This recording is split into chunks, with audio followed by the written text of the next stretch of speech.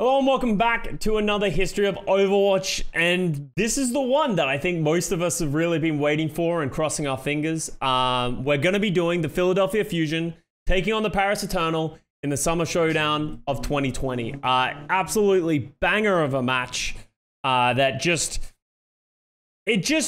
was fun. And let me describe why it was so fun. If you didn't watch this, especially because 2020 was just such an average season, what they did is, this is the change that kind of broke it. So they wanted Genji to have more close range effectiveness and be more valuable outside of just having his blade. So they wanted to increase the damage of his shurikens. So here's what they did. The damage went from 28 to 30, and the spread of the right click went from 12 to 9. So essentially, he does more damage with each shuriken, plus the right click spread. If you're close to someone, you can really start throwing a lot of shurikens in and doing a lot of damage. This enabled them to charge blade faster. This enabled them to brawl better, which is one of Genji's biggest weakness, right? Why would you want to play a Genji when you can play like a Tracer who just has more effectiveness close range? This was the beginning of the deflect goes from 1.5 seconds to 2 seconds. And you can cancel deflect manually. You used to have to like run into a wall to cancel your own deflect. This since stayed, but I think both of these changes got reverted.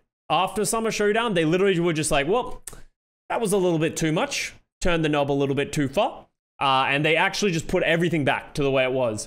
But for this one stage of Overwatch League in the Summer Showdown, everyone played Genji. So it's interesting to note because Genji has been... When was the last time Genji was meta before that? I don't think in the Overwatch League, Genji has ever been consistently meta.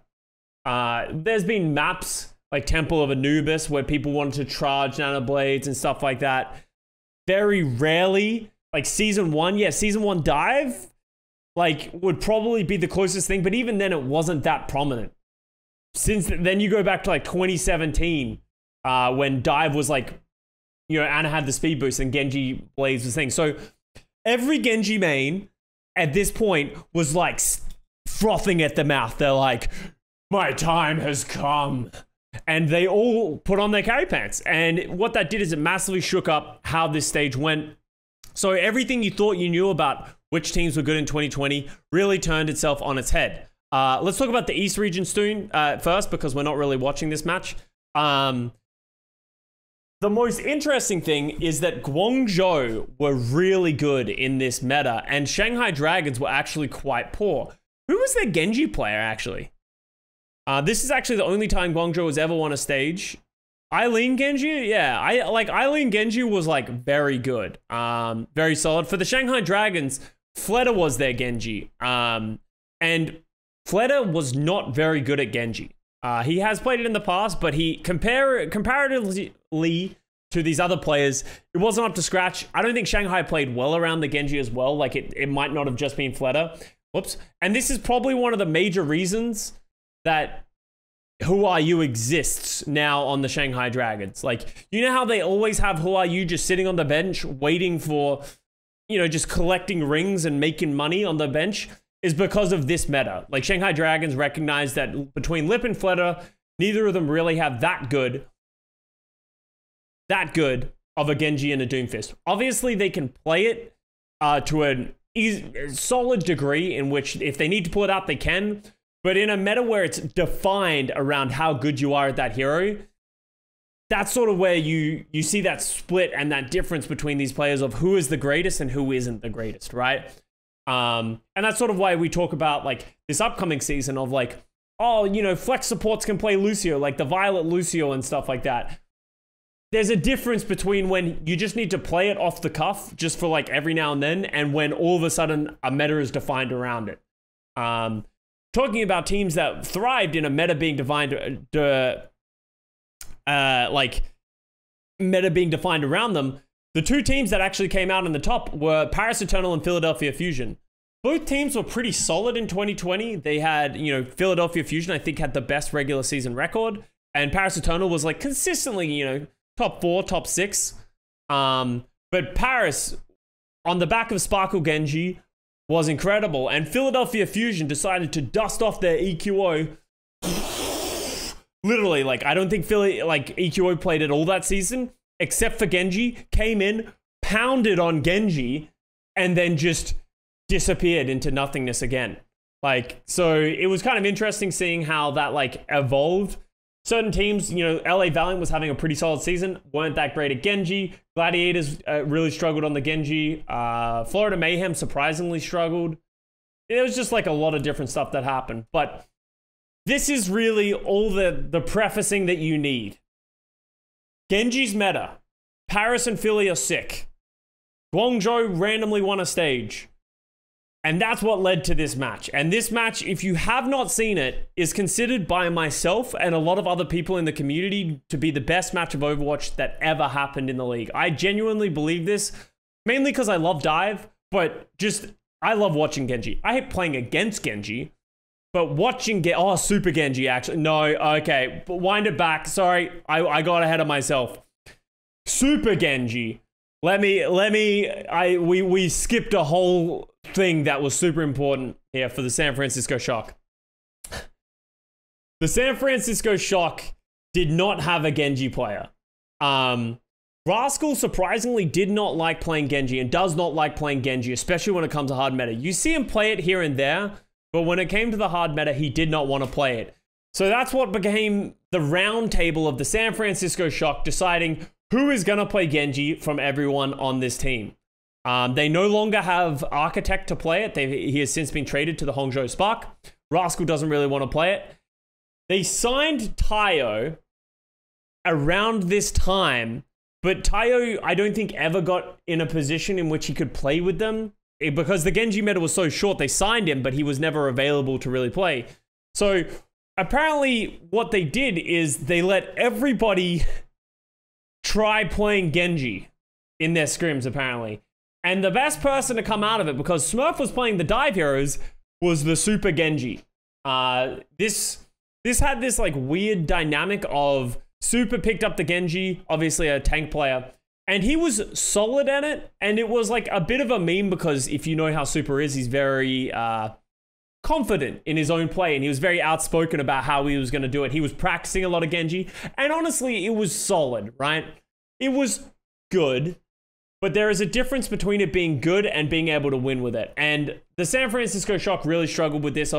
They beat two teams, right, with the Super Genji in, but they were like, I want to say it was Vancouver and Boston. So, like, they beat Vancouver and Boston with Super on the Genji.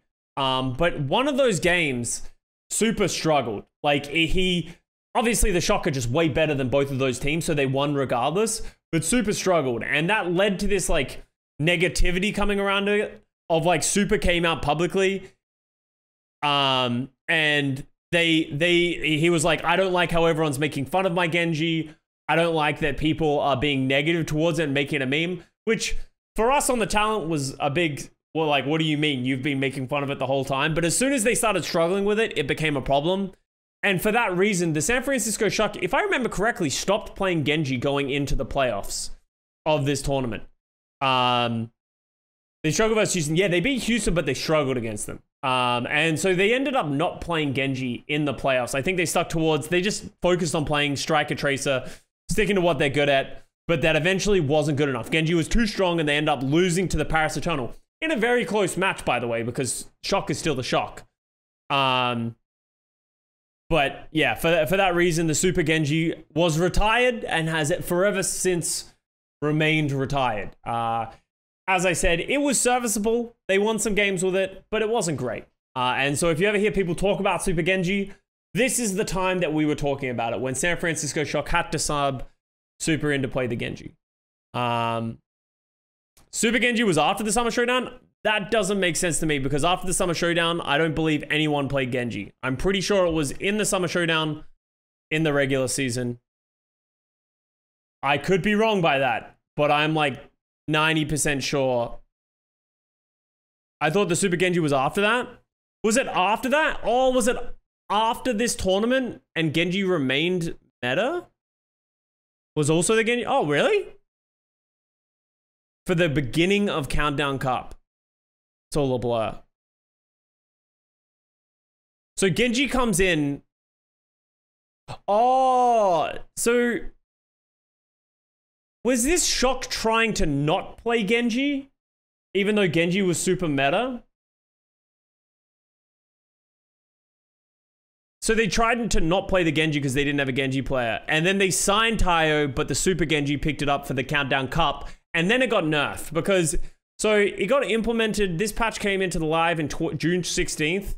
And it got nerfed in July 30th. Oh, so there is actually a pretty long time here. I didn't realize it was all the way through July. So it's a pretty long... It's a 1 month stint of like where Genji is saying. So maybe there was a bit of crossover. I'm sorry. As I said, this was all a blur. There's just a lot of Genji played. It's hard to remember all the teams. And Arnzel Lash. Interesting, interesting. So, but that's where we are. And that's the context of the Summer Showdown and how the Genji is played and why Genji is being played because you don't really see it. So we're going to get into it. We're just going to watch it and just enjoy because these are two teams. The reason that everyone probably went on to play Genji in the Countdown Cup is because of how dominant Genji was. And I think Paris and Philly both showed that in the Summer Showdown. I don't really remember exactly what the comps with the Genji were. So we wanted to try because no, Super said they weren't able to get a Genji going in scrims. He wanted to try Krusty, said no because match soon. They lost Arbor and Super played Genji and then they decided tired. Makes sense, makes sense. They make their way to the point first, courtesy of that Symmetra. And this is a big clash. All right, so Paris TPs to the point. So they're wanting to play the Brawl and not lean into the Genji, but Philly are just all in on the Genji. Oh yeah, are you gonna cause problems here? Actually, let me make sure I move my camera up here as well. Makes it very difficult for EQO to get anything done when he's going up against the Symmetra turrets and, of course, the Mayfreeze as well. Tragic that Benbest never got signed. I think it is tragic. Like, Benbest actually had probably the best season of his career in 2020, and he actually played really well for Paris Eternal. Yeah, just to see him never really get another opportunity, it's kind of sad.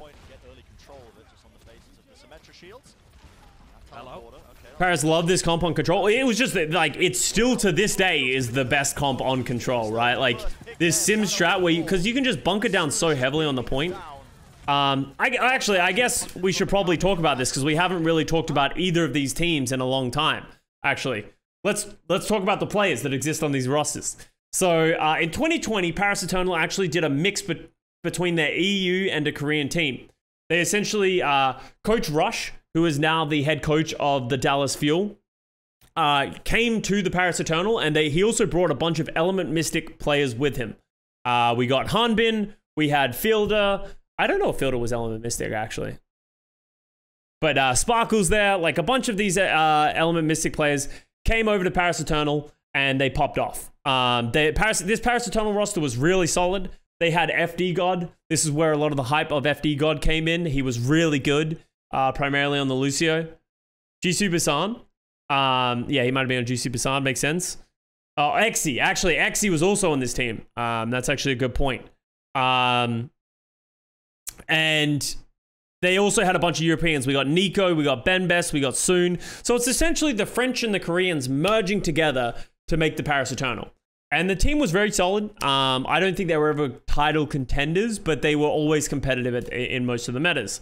Primarily succeeding the most with these Ryan compositions, these Ryan Lucio compositions, because that's what Benbest and FD God were good. Yeah, Fielder played this like almost entire season on high ping, and is actually really good.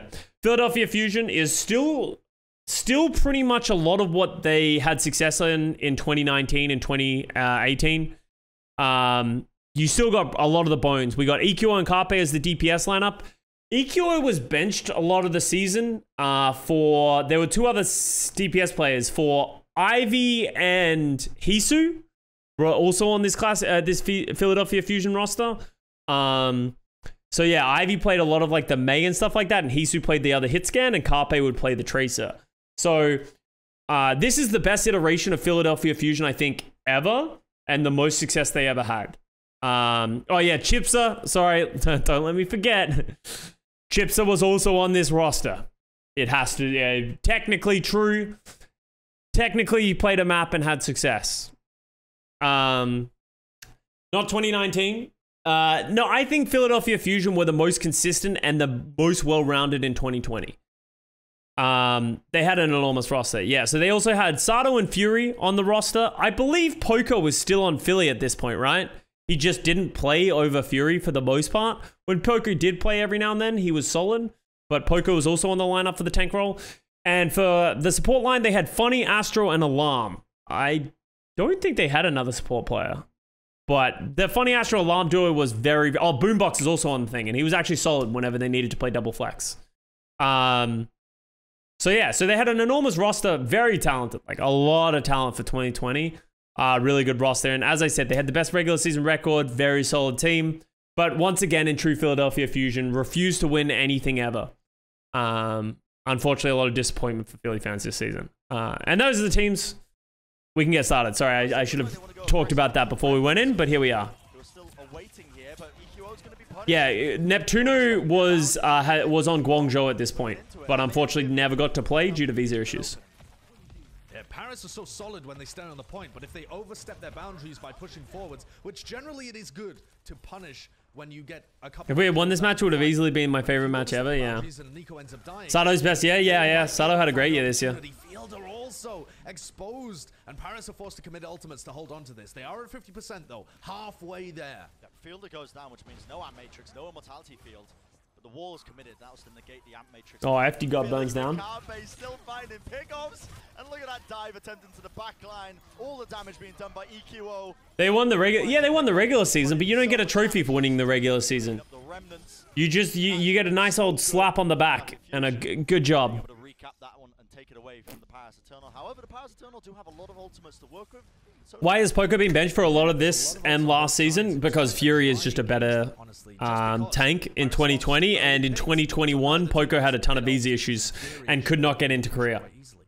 Look at Carpe on this side angle. This is where he made that very famous winnable moment come to life. Has Bob as well. I mean, this is so sneaky. Could be making a play, a little bit of a flank pincer movement, if you will, but the team fight's kicking off here. Good flux coming out from Fury. He's going to be lifting Paris up into the air, negating anything that they try and jump in. Sandbar now going to be used for Paris. Have already lost 2 players. Oh, bam. That was some weird spectating, but yeah, Philly won that. Philly are going to be the winners in that engagement. People always say Sparkle solo carried this tournament for Paris and forget that Rush actually subbed him out on multiple maps. Or do they win the maps that Sparkle's out? I remember Sparkle popping off, but like, literally, I remember nothing about this match other than most of the Genji things. And honestly, most of the memories are from Rialto. Paris are now coming back into the fight. Oh. The Shadow as well catches Alarm for the first pick. It's absolute chaos right now. Philadelphia Fusion have been caught with their trousers down, it feels. Yeah, and like, I just think Paris's comp is just better. Like, I think Paris just have a better comp. This Sim Ryan is just too consistent and too, it doesn't, like, if you don't have ults, you just win. I feel like Paris's comp just straight up wins. The Ashe Genji can't get enough consistent damage in, unless they're just like getting a pick. And they're just so slow. Somebody has got to be Actually, this is an important thing to note as well, that I haven't brought up yet. This is still Brig overheal armor. This is worth noting. Brig still can give armor. This makes Genji that much more powerful because he can get that armor when going in. To be able to crack open. Sato going weak there just for a moment, but all eyes are on Carpe, really. These are the kind of moments where you expect... Would there have been something better than Sig for Paris? It's hard to remember what would have been better, because I don't remember what iteration of Sig this is in terms of his damage, shielding, all that kind of stuff. Oh, Sato just got rolled. Dude, that sim wall is so stupid. Look, they just can't do any damage. Yeah, I just think this was just straight up a comp diff on this first point. No need for D.Va? Yeah, like, you don't... Like, what's D.Va gonna do? For this Paris Eternal comp. They're just playing defensive, right? An incredibly effective strategy with the Mei and the Symmetra. And soon and Nico, they come in and they say... Shadowburn better than EQO changed my mind? On Genji, yeah, probably. I think EQO had a crazy game on Genji this match. But yeah, you can't argue. But also, when was the last time Shadowburn played a game? 2018? It's hard to give that kind of defense. Said, you know, I think they put more prep work into the San Francisco Shock, assuming they EQO bench Shadowburn? So I think Paris winning is really kind of... Not on Genji in 2020, right? Like, EQO was a better player than Shadowburn on a lot of different heroes. EQO is very flexible. And that's why Shadowburn got benched, because Shadowburn was, you know, I love Shadowburn as much as you guys. Shadowburn was like a Genji Pharah 2 trick. Look at this, Brent. Back in his heydays, right? Like, he would run the Orisa in these kind of scenarios. I do think that composition is better. But now, like, yeah, he was incredible at those two heroes, but that's... That means he can't do the cleave damage to the front lines. Immediately you see the immortality field getting used, the swinging So we're gonna get the Brawl Mirror with the Mei Sim here. Interesting that Fury's playing the Orisa. Against the shields of his enemy, but Paris now with an opportunity. I wonder why no one likes D.Va here. I can't remember why no one wants to play D.Va here. See if they're able to do anything. I guess D.Va's... Wait! Bye! I guess D.Va doesn't do well against Mei and Sim. And that's a great boop coming out from FD God. EQO sent off the edge of the map. Sigma was better? Yeah, I think it's just Sigma was better at this point, right? But then, like, why is Fury playing Orisa? Now FD God, he's hungry once more. Oh, wow. How does Carpe get shattered by that? D.Va had less armor? Yeah, I can't remember exactly the tank patches here. This map into their stride, forming it with their Pull window fire strike? Yeah, I guess. But if they just like use Sig hands, that becomes like irrelevant, right? It's nice to hear Brennan Saito not delayed 7 seconds. Yeah, being able to hear them in real time is very nice. Brennan Josh actually casted a lot of banger matches in 2020.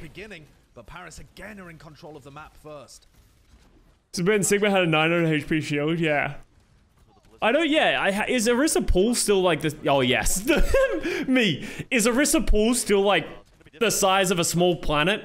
Look at FD God here. Yeah, that's still pretty big. What makes armor so good? It just negates a lot of damage from most heroes in the game.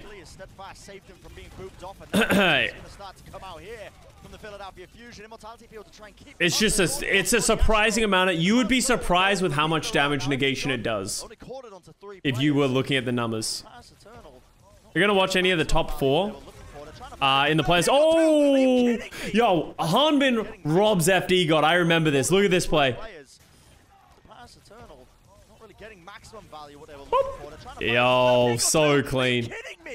Another big boop coming out from FD God. Hanbin stole it from the kill feed. Oh, there we go. FD God. Still mini window from the map. Performance thus far. I mean, just absolutely absurd. This rookie that's hailing from France, playing for his home team, the Paris Eternal, and he comes out with performances like this in the grand finals. FD so good, yeah. Unbelievably good. Paris Eternal just with the clutch. Dude, Paris is just a rolling Philly right now. God is just Paris, were Paris the best brawl team in 2020? I want to say yes, right? That was a nice play with the window fire strike. I think that who was better at brawl than them? Shock? Okay. Were they better at brawl in 2020? I'm trying to remember 2020 Shock. Yeah, probably actually still. They still had Moth. Shock Shanghai. I don't think Shanghai was better at brawl, but I think Shock was like the only team that was pretty good. Yeah, Atlanta had a bad season. As much as they had Gator and Hawk, they were not that good. Dude, my favorite thing ever was when you see these things. Like, you see all their backgrounds and everything, and there's just Fielder in the most like Korean apartment that I can ever imagine, just hanging out in his room. Ladies and gentlemen, that was, I remind everybody as well, Philadelphia Fusion's map pick. Yeah. And the Paris Eternal will completely...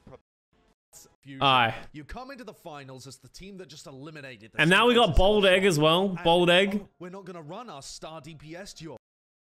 You need with the boost powered by... It was pretty cool. I think Paris... You know how critical I am of players...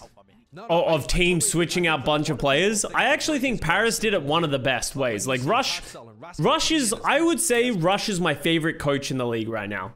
I think Rush is incredibly smart, and I think the way he did it with the Paris Eternal is like a testament to it.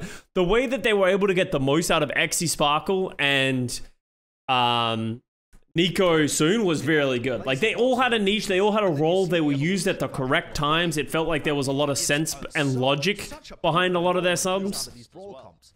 Yeah, you have to be applying the armor packs at the right time, although most of the time your target is just going to be the Genji. And you also need to be perfect with your positioning, pushing forward enough to be able to give your Genji Inspire healing, but not too far forward so that you Is Nico still playing? I'm actually not sure what Nico's doing these one things. of the best in NA at getting value out of that brig. And they're going to be on the attack right now. And as far as I can tell, this is going to be pretty much direct mirrored comps throughout the whole of King's Row. This is going to be electric, Brent. This is going to be so good. Map 2 of the grand finals coming at you.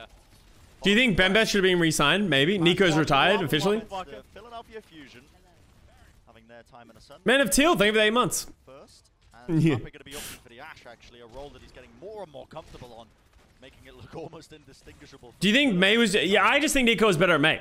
Very Like, I think there are two reasons. I think Nico was a better May than Sparkle.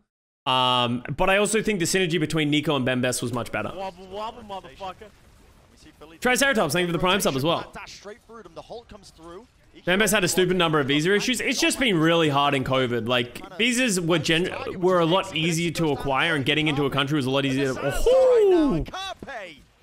Headshot after headshot, he's finding his marks. Easily done. EQO can clean up the remnants, and it is like it is 2018. Beautiful to see. And Josh, I am so pleased. Can you counter Nanoblade with positioning? Yeah, but like it can be like you really need abilities and like cooldowns and stuff like that. Sparkle May sucked. I wouldn't be as harsh, but Sparkle May is okay. Like it really isn't any like up to par with a lot of his other characters. They're using the halts, they're grouping everybody up, and Sparkle's just dashing through them, trying to build up his blades as fast as possible. This is the nice thing about not having to watch live. That was like an 8-minute segment. That's like an 8-minute pause, by the way. His own life to do it. Sparkle has blade, EQ at 80, yeah. Sparkle did a lot of damage towards the end there, which is like on a losing fight, being able to do that much damage is kind of crazy as a DPS. But yeah, Carpe just kind of popped off there. I don't really like the Widow compared to the Ashe. I think the Ashe gets more neutral value. Yeah, Ivy May was really good for Philly as well. That's a really big time bank to be able to work with. Sparkle 20% ahead in terms of the blade, though. So Paris will be wanting to take a team fight here, based around the blade. Maybe blade and rally. All right, let's get some blade. Perhaps they'll start with blade plays. Bit of an immortality feel. Sorry, an amp matrix. That was a risky bit of a peek. So pull blade. People were generally pretty good at countering the blade as well. Oh my god. Like, look at it. Like, this is the thing that is like the difference between the guy that can play Genji and the guy that's nuts. Look at this right click out of the blade, right? So first of all, he understands his limits of where you can and can't go, and then he gets the slash dash to kill EQO, then insta cancels the blade by hitting the floor, and then 180 right clicks Boombox in the head and almost kills him. And then he kills him. Like, that was so fast how he turned around and hits that right click that like most people just don't do, right? Carpe made sure to even it out. It's okay, buddy. This one, though, haven't been using the gravitic flux. Takes out Fury. No longer in the fight, no longer able to supply the damage, the shields, the mitigation. Philadelphia Fusion not stopping. EQO has the blade ready, as you can see. He's going to be coming off with the... How do you cancel blade like that? Or this is actually still a thing. If you wall climb or you dash into the ground or anything like that in which there's a recovery or a climbing, it'll animation cancel almost all Genji's abilities. It's hard to do and like actually do it effectively. Rolling forward, trying to take as much space as they possibly can. Alarm Brig underrated? Yeah, Alarm Boombox was really good. Philly at this point didn't really like the Funny Astro Brig, so whenever there was a situation where they could play like that, like just Bat Brig, they generally did, and they did it a lot for this meta because Boombox was very solid at BAP as well. Essentially, Sparkle has saved them in the streets phase. Those 2 kills meant that Philly couldn't keep the momentum going, and even though who had the best Genji in Overwatch 1 for you compared to other Genji's players in their time? If we're talking about relevant to time, I think Who Are You had the best Genji up until about 2018, and then I think Sparkle took over, and I think Sparkle has the best Genji.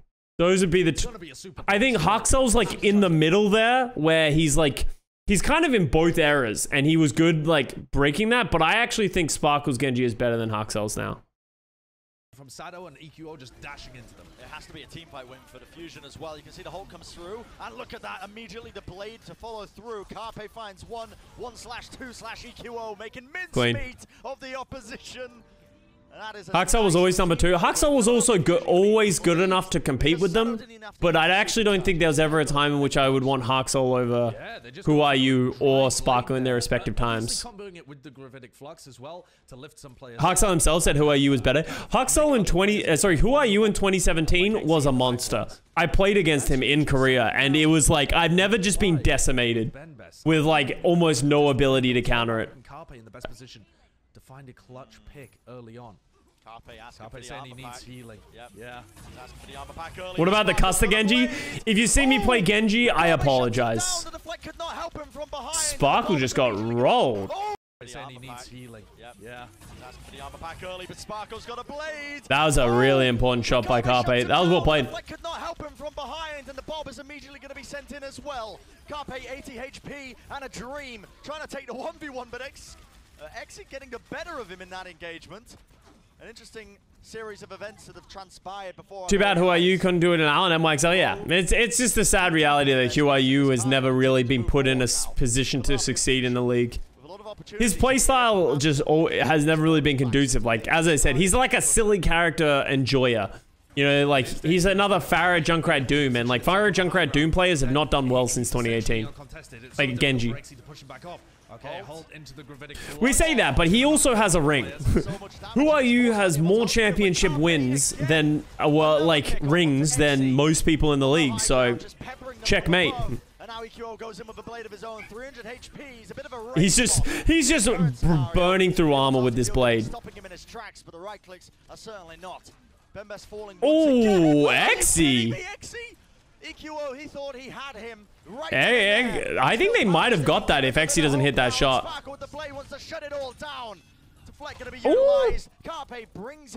Exy fucks. Exy is another disappointing player who just forced into retirement due to injury. But Exy was so good in 2020. Like, people forget about how good he was in 2020. Like, he was probably one of the best hit scans, if not the best. Well, actually not the best. You know, Arns was in this year. But Exy was one of the few people that would compete with Arns, and I wouldn't be upset about it. Isn't he LFT? Yeah, but he didn't... I think he LFT'd too late. But it's also... There's so many talented players coming out of contenders that it's hard to justify taking a risk on Exy, someone who hasn't really played in a year. Just not quite connected, so low, but the heals are there. Now the dynamite applied. Sparkle has to back off. He has to get away, but he's going for another little approach around the back. And he LFT for APAC, yeah. Take it away from the opposition. I think he just doesn't want to be in NA as well. High ground here. So he wanted to stay in Korea Chai, so he's limited a bit, yeah. And it's like, what teams would benefit from Exy in the APAC region? Like, he's not going to go to Shanghai, Seoul, Hangzhou have Shy and Pineapple. Maybe Guangzhou? Or Valiant. Hunters? I think they like a Predator. It'd really be Guangzhou or the Valiant, right? Like, I think those are the only two that I would think would be super, like, who would be looking for him. And I don't know if he wants to play for either of those teams. Like, Guangzhou would honestly be his best bet.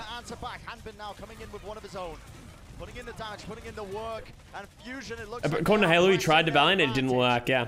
So it's just disappointing. Couple of abilities forced out here. Paris still holding on strong, but now Alarm with the rally.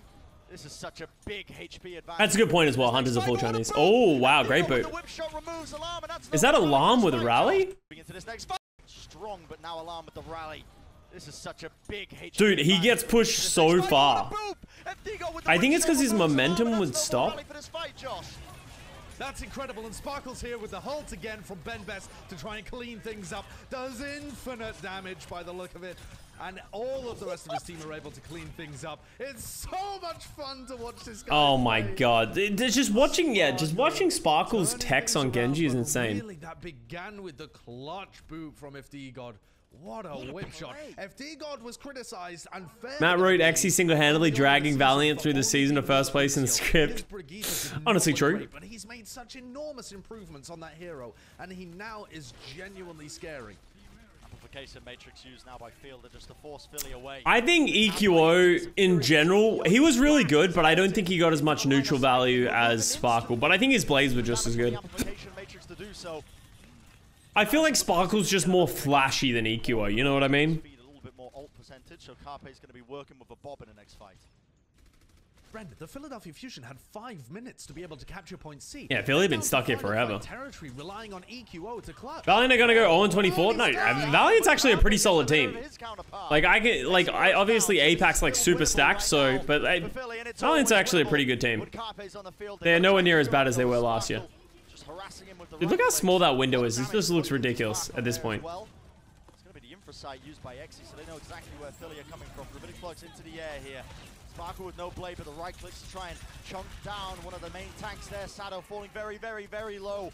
EQO blade? EQO with the blade! Oh. Shut down, Hambin puts him away, and now it's Sparkle's turn to come back, but 15 HP, not enough to try and put in the work. Philadelphia Fusion Philly in a cap? may be able to turn this one now. Moving forward, the Holt is perfect. So much damage being pumped into them. The accretion from Fury knocks Hambin out of his grasp, and they get the cap, nice. It's eventually going to be the capture. Q to die, yeah. Like, you gotta be really careful with the blade, because like, there's so many, like, it can't be understated how hard it is to play Genji in this meta as well. People are playing Bat Brig. Both have such good counters to you pulling the blade, and no one's playing with a nano. So no one's using the Ana thing. So the blade, like, I feel like you shouldn't be pulling the blade with the expectation to kill like 6, right? Like, generally you want to kill like 1 or 2 with the blade, and it's generally one of the supports. And you spend your whole time like killing a Brig or killing a lamp. Just pushing forward, making sure that he's triggering that Inspire healing.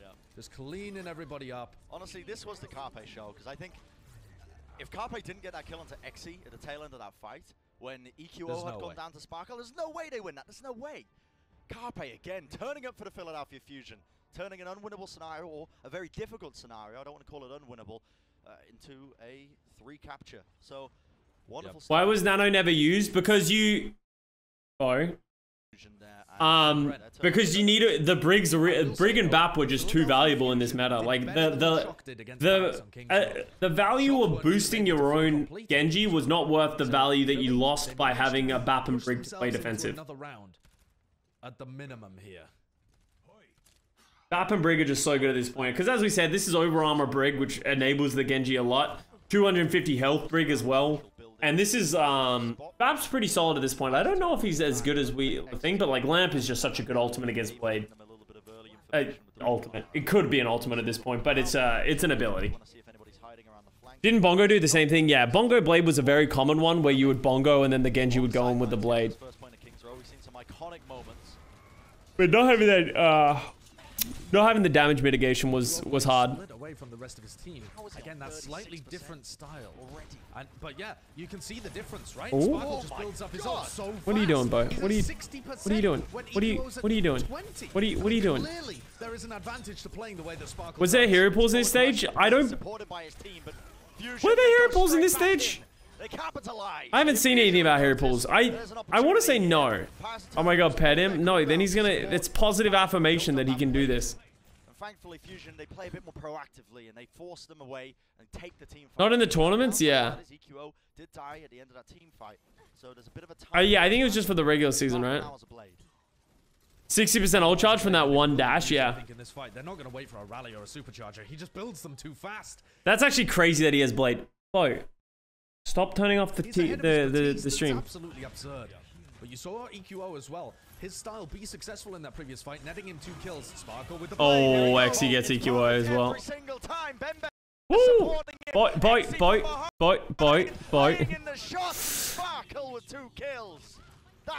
Imagine that, but like free flowing. Has there been any word if people can stream the Overwatch 2 beta? As far as I'm aware, people are going to be able to stream the Overwatch 2 beta. as fast. I believe the NDA was only for like the alpha and stuff like that. Generally, alphas are under like NDAs and stuff like that, but I can't imagine the beta being under NDA. Vitalize the Paris Eternal.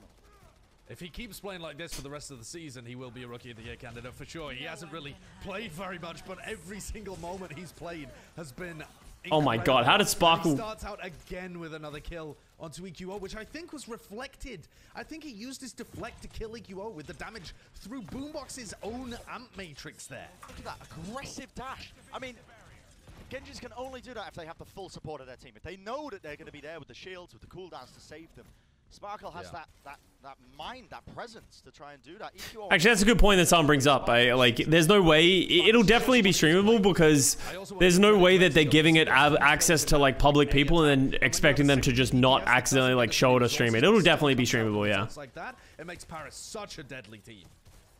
should be a fusion. Alright, what do we got? Pull Flux. Here, the Blade, the Supercharger. It's all going to come together now. Plus Blade. Where's the Genji at? With the Blade finds one, finds two. Wonderfully done. Oh, that was a bad blade pull by Sparkle. That is just egregious. That is a bad play by Sparkle. I think there were only 2 people alive. I think Sparkle just wanted to pull the blade because he got it again. You know, he's just like, yo, I'm just going to do this because I can. The clutch. I mean, Sparkle, you have been clutch. Now, I love the confidence, but that's a little bit too far. XQC will revive Overwatch on Twitch. XQC will bring us back to the promised land. Fusion, of course, they're gonna. Alright, so Paris has Rally, so anything's winnable when you have Rally. Go slacking when you're going up against the Philadelphia Fusion. But they don't really have much else going for them. I don't know where I was going with that one, but it works in the end. Yeah, that's a phrase. That's a phrase. we made it work.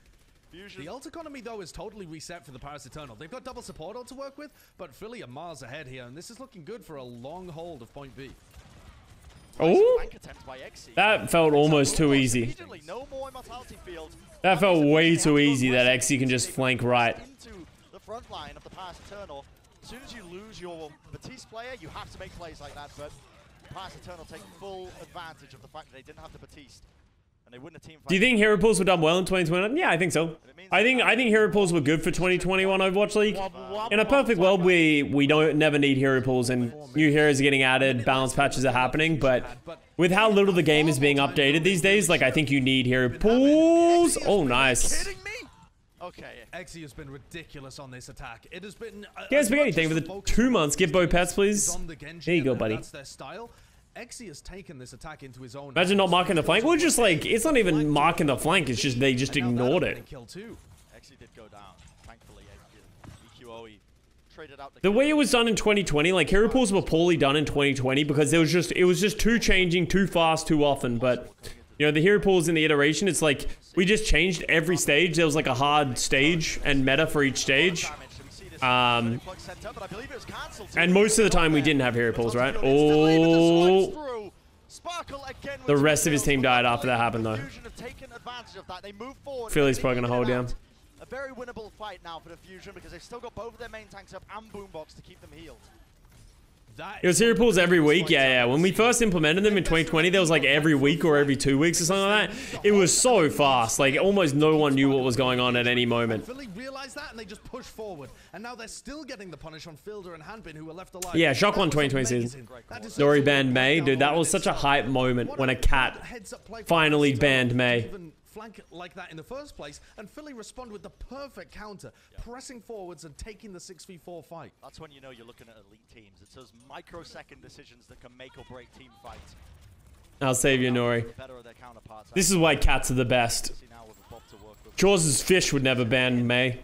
Bob is there on the point, leading the charge for his team. Amplification matrix as well, but Fury. Dude, nice play. Fury's Sig was so good in 2020 as well. And he finds 2 kills, which means that this is going to be a dead push immediately. I'm actually excited to see Fury go back to Philly.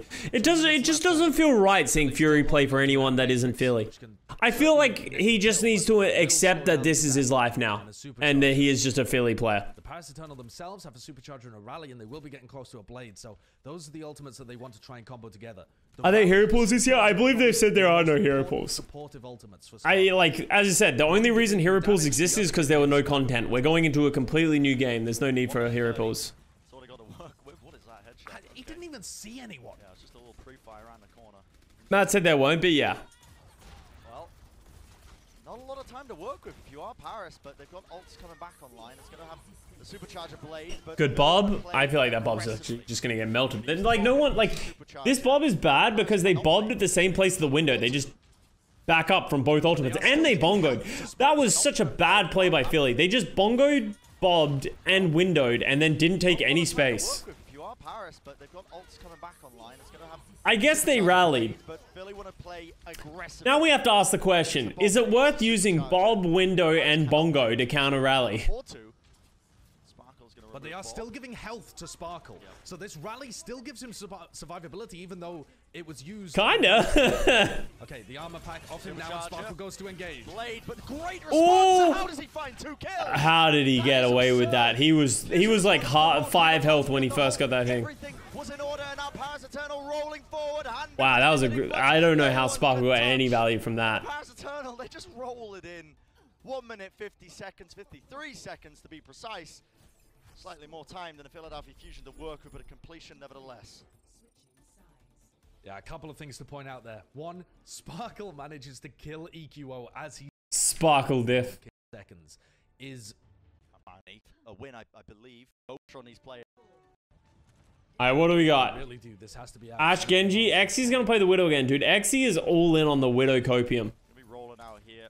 Just poking, prodding, seeing what they can find. Sparkle on the defense as well. Just prioritizing the blades, but that's great pull. Immediately. He's playing around his shields with the rest of his team, seeing if he can find a head or two to just take off. If he gets a kill. Wait, Paris is going in? Pulled them back into the fight. Paris want to be fighting them early here. That seemed like a questionable decision from Paris. Ooh. Player turning it around. Headshots coming out all the way from the flank. 2 pickoffs for him, and that's going to make it so much easier for his team to work off here. Oh my god, Carpe, please. And that is a beautiful little capture. It will eventually go to the overtime. I believe it only adds a bit of time. It might not even add any, actually, when it comes to the hybrids. Yeah. It's just going to be down now to whether the Paris... Carpe's Ash is still one of my favorites to watch, yeah. Going over to the... Exy was thinking of going over to the Ash, and he actually goes to the McCree instead. I'm not sure whether this is going to give Carpe too much room, too much respect. And EQO's close to a blade as well. This is looking risky. If Philly win this team... Arn's Ash was something else? Yeah, well, Arn's in 2020 was like insane. He was a different beast to everyone else on the hit scan. It's literally one of the big reasons that San Francisco Shock had their success that they did in 2020. They have to play perfectly. The ults are going to be changed out. It's pandemonium for a split second. Immortality Field's coming out. Oh, the overtime was burning down for a split second. Sparkle Blade. Surely not. Is it going to be the Sig 9? Lifted up into the air. Can anyone touch? They do just about. The Immortality Field as well, but a Sparkle using the blade, moving into the back line. Has to deflect, but he's going to find Yeah, that's it. And the Fusion are stopped dead in their tracks through the streets phase. Who's the better Ash, Kai or Carpe? It's a hard one to say.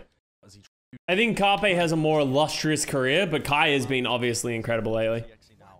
Did you like the Doomfist Reaper meta? No, it made me want to gouge my eyes out. I hate any meta in which it feels like it's just like these random one-shots and it's very hard to tell who's winning and that kind of stuff, right? Like Doomfist and Reaper are both just like, they zug into your face and then just hope. And then they just like hope that they get a kill. And then just like brawl. At least the Genji has like dash and cooldown rotations, but there's like less one-shots. And there's still like hit scans being played in some capacity. 1 HP has to use the deflect and dash defensively. Moving back to his team. Fusion still trying to play into his Sparkle. Are you crazy? Diving straight in between the Fusion. The death sentence in many cases, and finally the team are going to start to go down. Fusion punished them, winning the team fight. Absolutely, yeah, that's the technical time. Officially zugzagging. I really don't like how much Exy is forcing this Widow. I feel like he's not getting the value from the Widow that he needs to get if he's going to play it. Go too aggressive, trying to charge up Sparkle's blade and force a team fight, and EQO punishes them. Do you like Gigahog better? Not that much, really. Can you get a zugzug on broadcast? I'll try. Exy getting an opening kill and 3 in the fight, but now he's on McCree. Yeah, moving over to the McCree for whatever reason. Feels like it's better suited for Fusion's comp. It forces EQO. It forces EQO to play tighter with the rest of his team. He can't play as flanky because what if he gets flashbang? Yeah. Exy hates Ash. Oh, Carpe just goes down. Sparkle needs to turn this around. Oh, good bash. Oh, good rock. Sparkle is straight up not having a good time. Ooh, EQO got a little greedy to try and get that kill. Seconds remaining. The Pirates Eternal, they got to stay alive here. Are they even going to have a chance to contest this? Just transition to Matt and Mitch zug-zugging. The Tracer to try and get back to the point in time. Advin has a flux as he attempts to set something up, but they're pushing into double tank ults. Overtime was triggered in the end there by Sparkle as he moved on to the point. Gravitic Flux used by Fury, now searching for the perfect. Oh, that was a great flux. Holy crap, he held that for so long. Surely the Immortality Field saves him. XE kills EQ Odo, who moved over onto the Tracer. Unless... Do not tell me the Pirates Eternal are about to clutch this one, please. XE, ring around the roses. Oh! Trying to find these headshots, but not quite when the shields are in the way. No, it's over, it's over. I was a little spicy. This was when Flux couldn't be cancelled. I'm not sure if Flux can be cancelled at this point. That's an interesting question. We are going to 1-1. Now, we are heading... Oh, yeah, look at that. Look at that squad. You remember when we were all stuck in our dark rooms? Well lit. The funny thing is, it's so bright. Like, the cameras are so bright that we have. Like, we have these crazy bright ring lights, but for some reason, they just couldn't get light into the camera.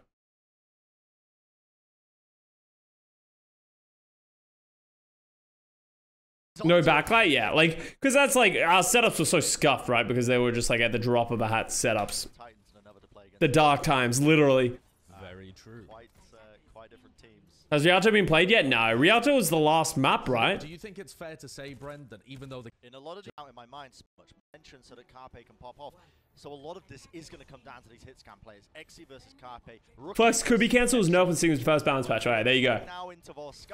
Alright, we're going to see the same thing. Literally the exact same comps from both teams being played on Volskaya here. The Genji, the Ashe. XE's going to force Widow. Probably not get that much value. This wasn't COVID. This is COVID. 2020 is peak COVID. Like, this is like every country has shut down peak COVID. 2020. On the Widowmaker is going to have a slight advantage over Carpe when it comes to these long-range sightlines. Oh, I thought he hit that. Kill EQO there, that would have been that's just game over. Would you ever coach? Nah, not really. I don't think there's a. I don't think I'd ever coach a league team. Too much. I don't even know. Like, I think I would like coaching. I just don't think I like the idea of coaching. You know what I mean? Like, I think I would enjoy coaching in game. I think I would hate everything else around coaching, like managing players and yeah, just the ability to get fired at the drop of a hat because your team is bad, or you have a bad season or something like that, or it's just such an unforgiving job, or like an unrespected job in a lot of ways. Like, obviously we talk about like all the great coaches like Rush, Packing, Moon, all those kind of stuff, but we forget every other person who's a coach in the league. Like, most people could only name like 5 coaches in the league. And then a lot of coaches were like good, and then they just get fired at the drop, like, because their team was bad that year. Or like all of a sudden your like team just pulls out budget, right? Like, the uncertainty of coaching, I think I wouldn't enjoy. Going for the finishing blows after Carpe has done damage, like Reinforce was talking about on the desk. And so you really have to love coaching to do it. Exactly. I think that's a better way to say it. If, like, I don't love coaching. I would enjoy it, but I don't think I'd want to make it my career. It's very reminiscent, I guess, of 2018, but the ults are going to start to come through. Sparkle, 75% to a blade, but how does EQO get... Oh, XE was isolated himself. You really couldn't play, like, split off from your team in this, because Genji just won almost every 1v1. Let's see if he's capable, but not really necessary. Yeah, Blade wasn't really that necessary in the end. But it's a good rally. It's going to be a nice little setup there for the Philadelphia Fusion. Another defense. And I just got to note again, XE moving over to the McCree to try and handle EQO a little bit more. Give him that presence, I suppose, the flashbang, trying to make EQO a little bit more scared. Not really the case. Let's take a look at Carpe here on the flank as well. Coaches are always the scapegoats for coaches. Yeah, thing. Like, I know so many situations that have happened in the history of time where a player, like in the history of Overwatch League, where a player is being an absolute diva or an absolute arsehole or just being a terrible human being, and for those reasons that player gets benched, that player doesn't play, that player plays poorly, and people just blame the coaches. As if, because think about it from like Reddit's perspective, the players always side with the coaches. Like, sorry, the fans always side with the players. I said that so wrong the first time. The fans always side with the players. Doesn't matter what you do as a coach. If that's my favorite player, I'm just going to believe everything that player says. He doesn't have to worry about a long-range hit scan player from the Paris Eternal. You did butcher that. Yeah, I said it so wrong the first time. It was so off. Like Decay. The Decay is a good situation, right? Where like a lot of people don't remember that Decay like hard screwed that team over, right? That's a very common one. Darko, all those kind of things. People like Darko was being a really, I think Darko's a great example. Darko was being a really toxic person, and apparently that's why he was getting benched and everything. But the fans are still siding with him because he's popping off in the server, right? In a way, right? Like. There's a lot of damage though. Gravitic Flux straight up into the air, and Sparkle dashes through. That's another reason, right? Like the players have more control than the coaches do in a lot of situations. Backline here. Hampton a little bit too far forward, but Shadow will fall. And it should just be a matter of time now, as only a few more players of Philly are remaining before the Paris Eternal do eventually open this one up. And honestly, it's a pretty good scenario for them, all things considered, because they've got that blade to... You mean the entire Season 1 Fuel roster? Yeah, well, okay, that Season 1 Fuel roster, the players and the coaches were a thing. Think about it. In Season 1, for the Dallas Fuel, the only coach we had going into the season was Kai. He was the only coach we had. And he spent most of the time just trying to put out fires around. Like we didn't have any coaches. He had no time to coach anyone, right? 3.5 minutes and Sparkle with a blade. And then the team was on fire, and then we just didn't have enough fire extinguishers. Sparkle to blade here. There isn't really that much for Philly to stop them. EQO's positioning is hidden right now. Silent Sparkle. Dude, literally they just hid. That was a pretty good play by Philly. Look at Philly here. They literally just like us completely split up, and Sparkle has no idea where to go. He doesn't know where anyone is. That was really well played by Philly. They got a tick though. Paris got the tick. Gonna take them out, and what was looking like such a good scenario for the Paris Eternal, perfectly played by the Philadelphia Fusion. That flanking Genji once again, and also great understanding of... Arrow was late Season 1, yeah. We're talking at the start of Dallas Fuel when they were at their true dumpster fire. A great counter to the Dragon Blade is just to not give them any opportunities to get that first elimination, get the dash reset, and it's impossible for them to swift strike into the next person. Oh, wow. That was a... Look at his ult charge go up. Look at this. This Dynamite, 29% ult charge. Now has a blade, and on defense, EQO's blades are going to be... He got to 49% before we switched away. He literally got 20% from that Dynamite. Then EQO is going to... Ash seems flat out better. I agree. I don't really know why they play the Cassidy. Like, I think Ash is just better. For the ability to stay really far away, the Dynamites with the pulls... Too bad Bob has made a pay, but Bob's still valuable if you use it at the right time. You can't just engage. Oh, there was a rock on the Hanbin. Let's watch that back. Oh, pull rock. That was great play by Sato and Fury. Flash to counter Genji dives. It's very hard to hit a flash on a Genji dive in these situations, right?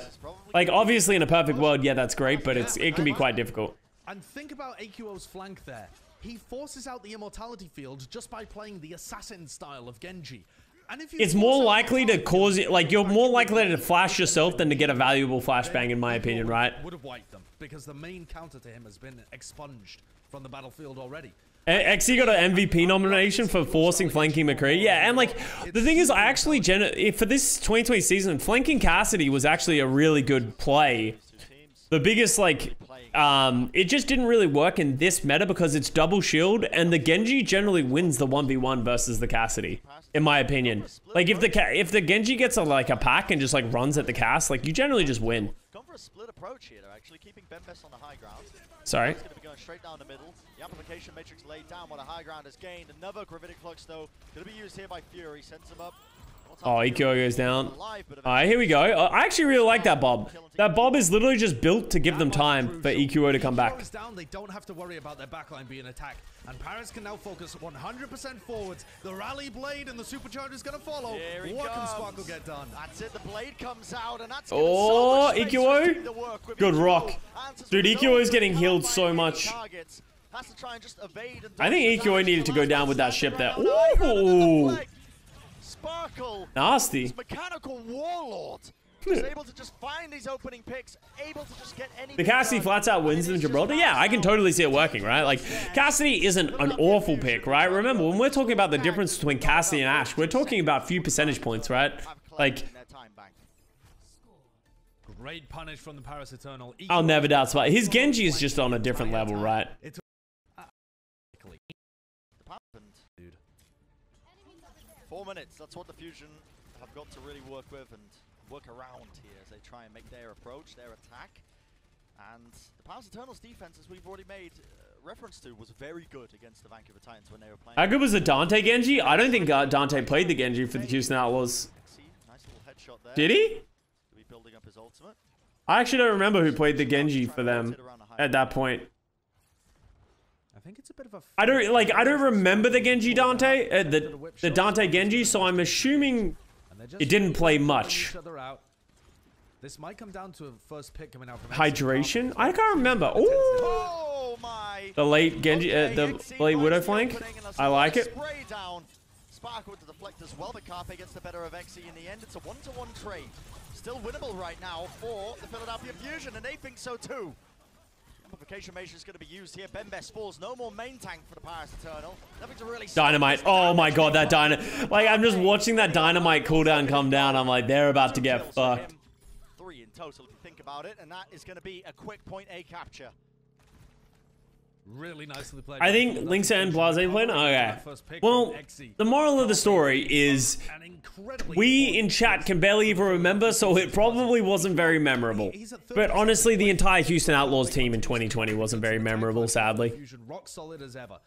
But now they have to deal with Sparkle on the defense. Sparkle point B defense as Genji has so far been an uncrackable complication for people to deal with. Josh, here he goes. He's just gonna run. Oh, I don't know how Sparkle identifies these targets. Like, I don't understand how he, like, in the middle of the heat of the battles, he just, like, knows where to go. He feels like he always makes the right decision. Me, if I don't, when I pull that blade, I have one person in mind, and I am going to die on that ship of going for that one person. And I usually do die without getting that kill because they just counter me completely. But, like, Sparkle's ability to change targets or, like, find a new target after getting someone is crazy. Okay, well, I mean, when Xe's hitting shots like that, it really doesn't matter because this next push is dead in the water and Sparkle's already going to have another 50%. But I think thematically and strategically, that was a great decision from Philly. Yeah. Philly making the right moves, but sometimes EQ only has 60% ult charge. Yeah, he's just getting rolled right now. Sometimes he can just have those moments of brilliance where he pops off, but Fusion now with a ton of ultimates to work with here. Paris play aggressively, going to use their gravitic flux, and that's going to force out the immortality. Oh, Philly lived through it. I think they just wait this rally out, right? Or just use all your ults. Oh, there we go. So much work. EQO now with the blade. 1 kill for him. Might be a second one. I think, as I said, EQO is good and he has some pop-off moments. I feel like he doesn't respect, like, the Sigma and that kind of... I feel like he doesn't outplay as much on the Genji. You know what I mean? I feel like Sparkle knows when he has to run. EQO doesn't have that. EQO just dies trying. I think they have the same mechanical skill, but I think Sparkle's a smarter Genji. Humble and fall onto the point. They quickly get removed from the Fusion. Prioritization. Sparkle has a blade, but he gets caught out. I thought that maybe if Hanbin was able to stay alive for long enough, he might get a chance to use it. EQO, and that, like, that's how EQO has always played the game. He's just a disrespectful player in the way that he just does shit and just runs it down and then just hopes for the best. Like, I remember getting fucking Junkrat dive bombed on Junkertown by him. He would just conk mine over the roof and then just, like, do everything. He's either gonna kill 3 or die for free. There was no middle ground. Another punish on Sparkle. Sparkle got too aggressive trying to build up his blade because Fusion had denied. What a chat. Yeah, like, and that's like, obviously that's a double-edged sword of, like, sometimes he absolutely pounds and sometimes he absolutely feeds. But, like, that's, you know, he had a lot of success in the game. What's the worst that happened? I could get benched. That is the worst thing that happens. It's part of what made him and Carpe so entertaining. Also, both of their flexibility. Carpe and EQO were both very flexible players. Alright, Sparkle and EQO vying over this high ground for a moment as Xe is escorted up to his perch where he's going to continue to try and find opening picks on the Ash. He was pretty... They're a leader, double sniper in season 1, yeah. But this time, yeah, there's only 25 seconds left. And then look at this, EQO trying to find his opening pick. Great hold onto the low ground. Oh. Okay, just about survives on 20 HP, but that's Oh god, that's so bad for Paris. Going straight into them. So much damage. Not a lot to work with. Desperation plays as the Amp Matrix is utilized, but it will not stop the fusion. They will Rip. tonight. And that is going to be that full hold. We've seen every now and then the fusion. Questionable window. Yeah, the game's he had to drop it. There's never going to be another fight. So much AoE damage with the Sig and Dynamite, and the fact that the orbit pull from Orisa, like the defining factors of this meta were how good were your pull combos with the Ashe, with the Sigma, and how good was your Genji. Like those were really the big things that made these best teams the best. Here, as you can see, Philly are just taking positioning. Paris have to play perfectly now. For a long time, if they want any chance of trying to draw this map. It'll be interesting to see if Carpe plays for Philly this year, and how much he plays with MN3 and Zest, because they can all play Tracer. It's been working out for them. It worked against the Shock, and it's worked so far against Philly. But I really do feel it gives too much. I completely forgot who won this series. Please let it be Fusion. Yeah, Fusion totally have won something at some point. Fusion definitely win it. Don't worry. Just slowly trying to take whatever space they can. Exi misses the flashbang. That says EQO, I should say. Oh, breaking his ankles, but it matters not because Carpe off on the flank. Maybe a little bit too far forward. Gets taken out, and that has put an end to the push here. Holt, as you can see, Paris are trying to take full advantage of this. Oh. Sparkle with the shurikens, removes Sato from the fight. The dash comes in. EQO just about dodging, gets to deflect in time, but eventually removed. Xy's signature flank creed, dude. It was like, it was his jam back in this season. The number of times Xy's just in your backline and kills like 2 is crazy. Which I don't think is the best idea when you're playing against a McCree. I think you should just try and play the long sight lines. But Xy certainly delivers there, and he has quashed me and my doubts. The Philly Fusion are down to 2 minutes remaining. What an absurd hold this would be if Paris are able to pull it off. Oh, that was a great flux. Oh, ooh, spicy by EQO. But EQO instantly dashing into him. Takes him out, and EQO somehow still alive on the high ground. Amplification Matrix used here by Paris as they are desperate to just close out this fight as cleanly as possible. They don't want to be losing any more players. I think you take that. Typical EQO, typical Chad play. If you're Xy, sure, one of your primary hit scan players dies, but Fury's gone. That's one shield disappeared, and they win the fight with the Amp Matrix. Now they've got. Is Cassidy's fire rate increased? I think this might be Machine Gun Cassidy. I'm pretty sure it is because he looks like he's shooting quick. Oh, pool blade. Dude, that was such a clean wall reset. His team a lot of space here. Pushes them back, but a well played, a little bit of a defensive maneuver there by. Yeah, Paris is running out of ults. They need to get this rally bongo. Oh, this ult bank. They didn't force out anything from the fusion. This is where they need just rally, window, throw the bob on the point, and then pull the blade. Yeah, it literally doesn't even matter the order of what they press those ults. Everyone's deleted. That was brutal. And that is going to be Volskaya Industries going the way of the Philadelphia Fusion, leading this series 2-1. What a spectacular performance from Philly. The veteran presence. Did Sato do two? Was Sato 2-liter a thing in 2020, or was that a 2021 thing? He was putting on a show. Everyone was doubting him.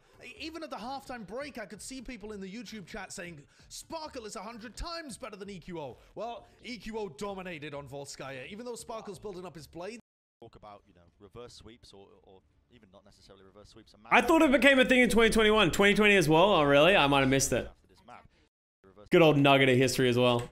Seeing the Philadelphia Fusion running EQO on Tracer and Boombox on the Batiste for a Batiste BAP double shield. It is interesting. Why would EQO play Tracer and not Genji on Gibraltar? Like, I feel like Genji is good on Gibraltar. Maybe against the Winston Ana, he doesn't like the Genji. I was all ready to say, can Boombox stand up on the Ana after not playing it in ages? But instead, Philly, they're flipping the script and they're going for Ashe Tracer on Gibraltar.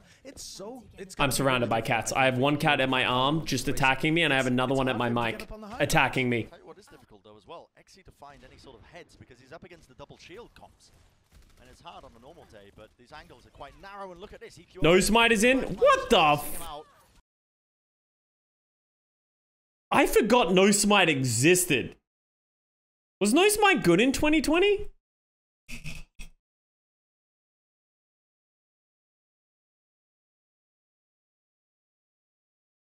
He played Winston. Yeah, I know he came in for the Winston. Like, yeah, obviously Ben Best never really played any of the dive tanks, but I forgot that No Smite was around. He was a decent Winston. Okay. Rude? It's just the truth. EQO's in a bit of trouble though. He's kind of losing this engagement. Has to use his Oh yeah, he's dead. the dive is perfect. EQO goes down. Is Ben Best Winston really that bad? I'm sure. Like, it's hard to know, right? He never really played it. People, you assume because he never plays it. Like Carpe or you know, like Soon or these kind of players that these two teams could field, and that's opened up a lot of space now. Paris Eternal could just charge on in. Trying to bring down Sano there. There was a Bionade on him. Wait, Smex was on the Paris Eternal at the start of the season? You can see the fusion just kind of backed into the corner. What? Again. Yeah, and then he had like, he had to step back because of a medical condition. I forgot about that. Turning up once again. Now it's time for Nosma using that primal rage, seeing if he can find any. He got COVID? Knocking him in the corner. Sparkle! I can't remember. Ooh, Sparkle. Down, 2 kills.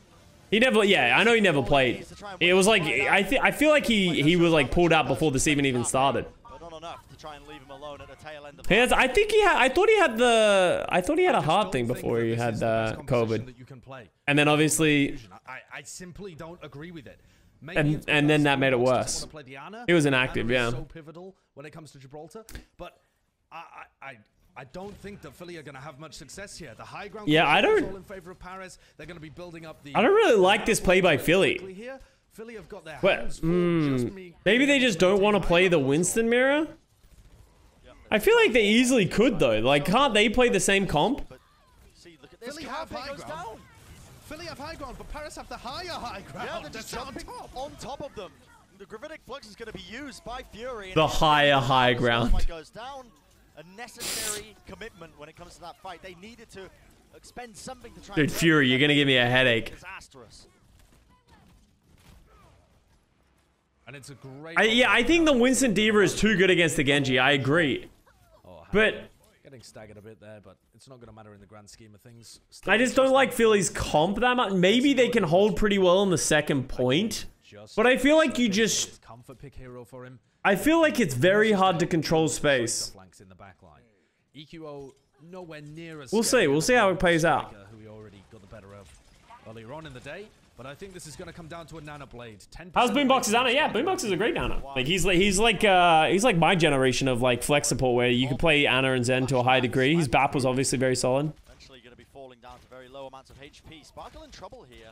He's eating a lot of damage off onto the side, trying to avoid it, but he's going to get healed up now and. I feel like EQ would be better on Torb. No, you need the Tracer to control space. If they play Torb, they could literally not control any space.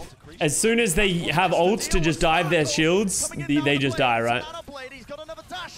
Yeah, that was... Oh my god. Oh god. It's so disgusting. Smart. His brain is so wrinkly, man. You watch Sparkle play, and he's using his deflect on a Brigitte to avoid getting whip shot, so they can use his dash at the perfect distance to get back in. Oh, Josh. I remember that call. It's a great call. He just counters it. Now they're trying to punish the spawners, because a lot of Philadelphia Fusion got the front spawn there. Yep. A little bit of jukes going on here, as you can see Fury. Fury using the gravitic flux just to survive. Picks a couple of the players up. Fusion, they want to fight this one. It's going to be traded out evenly, though. The South Destruct takes out Boombox. This is chaos. No more immortality. Nothing to really stop them here. The Fusion get out alive. You can see the Paris, they tried to take advantage of the forward spawns. Fusion out of position. It's crazy how Sparkle became a good Tracer player too. Yeah, Sparkle's Tracer really impressed in 2021. No one expected anything from like Sparkle Tracer. We thought that was going to be like a big hole that they were going to have. You know, some people put him in a D tier of a Tracer tier list. You know, some crazy people. But you know, like you never know. Like players can improve, and I think Sparkle was. It was cool to see that. And I think as a DPS player, you really need to have Tracer be added to your repertoire at this point. I feel like it's very hard to be a DPS player in going in Overwatch 2 and not be able to play Tracer. Facing off here, Exy, who's making a name for himself earlier on in the year, and he's playing against the OG, the veteran. Oh god, that's why Carpe is known as one of the best McCrees in the world, shutting down Sparkle before he can get anything done. But the next fight, they're gonna have that Nano Blade. The fact that Carpe has that flashbang does give them an extra tool to. Does Sparkle have a good hit scan? No. As far as I'm aware, Sparkle is a D tier hit scan. And that's why he primarily picked Soldier whenever they needed to play hit scan. I feel like he doesn't have that comfort when he wants to play the Cassidy, the Ashe, or the Widow. We've never seen him play it in his defense, but the fact that we've never seen him play it seems like a choice. Shot, Immortality Field, Accretion, Halt, and now additionally, the make the list. If Sparkle's able to get value with this Nana Blade. I mean, Why is Tracer so prominent in almost every meta? Because Tracer has been good in every meta since the beginning of time. Tracer is just very strong, has a ton of self-reliability, and just does a lot of work. Immortality Field's at the backline, stunned, bashed up. He can't get anything. Wow, that was great play by Philly. They play it perfectly. They walk backwards, they lay down the amplification matrix, and Sparkle realizes... Give the man a break, he can't play everything. And that's it. Like, I'm not talking negative about Sparkle. He can't be the best player at everything. He's a flex DPS player. He's not expected to play hitscan. So, and he has never really played hitscan, and he doesn't really show the desire to play hitscan, so... Sparkle dashed in front of Fielder there and activated his deflect to try and keep his Ana alive, but that's not going to quite work, and that's another 10-second reset for the Paris Eternal. Honestly, this McCree change, if it's able to... Sparkle Cassie was seen on a Dallas on a King's roadmap. Was it good? So many different looks. I don't remember that. It's interesting to see, and they're still playing at high tempo, still with the aggression. Was Tracer played when Brink could one-shot Tracer? No, that was Goat's meta.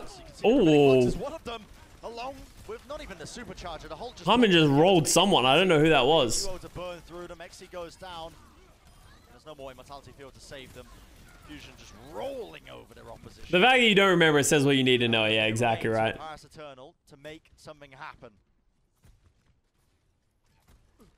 And the Paris Eternal have gone back to this double shield Bat Brig backline. Now they know. They don't feel comfortable with Sparkle's Nanoblade clutching. They're forced to seek different win conditions. And their win condition now is just that XE will win the long range hit scan duel. Whether or not he Paris is getting kind of rolled here. This is definitely the best spot for the double shield. What a play. It'll be interesting if EQO switches to Genji at some point. Can you still headshot? I don't think so. Looked like he was aiming for it though. Finding their footing. Only 30 seconds now for Paris Eternal to make anything happen, and Sparkle is nowhere near. Yeah, Tracer has been meta since almost the beginning of time. And the reason nobody ever complains about Tracer is because she's actually a really fun hero. I feel like Tracer is like the definition of what Overwatch should be. Fast-paced, skill-based, FPS. And that's the thing, like, Tracer's always been very strong and almost one of the best DPS players, but, you know, people don't complain about it. Matrix committed. Paris cannot play in the line of sight of this. They will get deleted. And now to rally just to move forward as well. Alarm wants to lead the charge for his team. And has counterplay, yeah, has good counterplay. An opportunity maybe. Oh, good rock.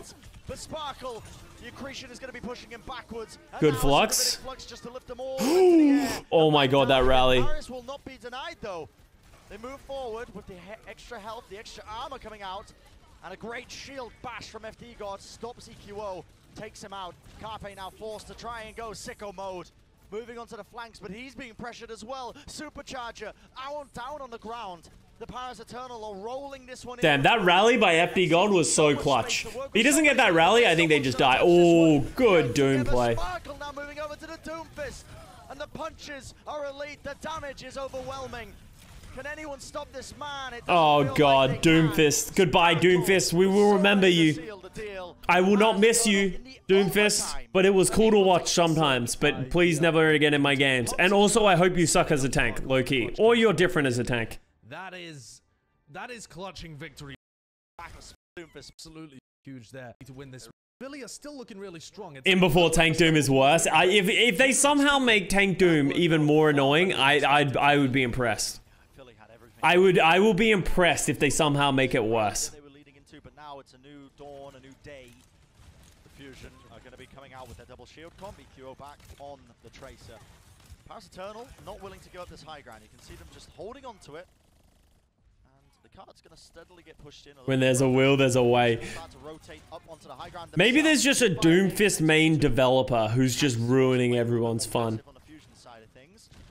He's just like, no, it's fine, guys. To XC with his He's got these long sight lines, just trying to lead it in. The grasp from Fury is going to be eating up a lot of those shots. I like this play by Philly right now. Just hang out in the room. As well as EQO pushes, and then as soon as the D.Va goes to contest.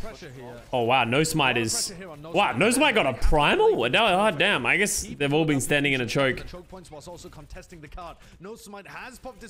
Paris is doing a pretty good job of dealing with this. Now they can nano the Winston in whenever they want to go again. Oh, actually, never mind. They have Nano Blade. Don't do that. And let Sparkle clutch. He didn't have the blade. That's how much trust they have in Sparkle, and the damage he's put in is Oh, that was a good peel by Philly. Answer back. Sparkle is shut down. Finally, starting to make these minor adaptations, learning when the timings are going to be up, when Sparkle has the blade, and they know how to play around it a little bit better now as the series progresses. So Fusion have been given an opening. That's a huge opening. Great shutdown play on the star player for the Paris Eternal.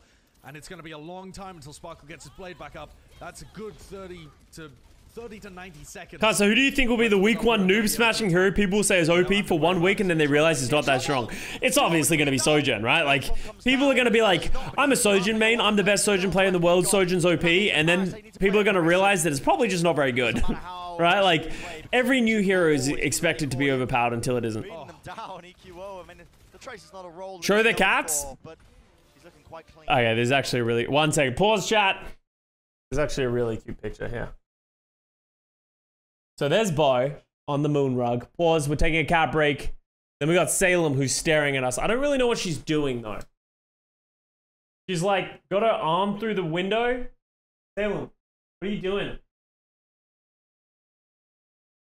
Why are you sitting like that?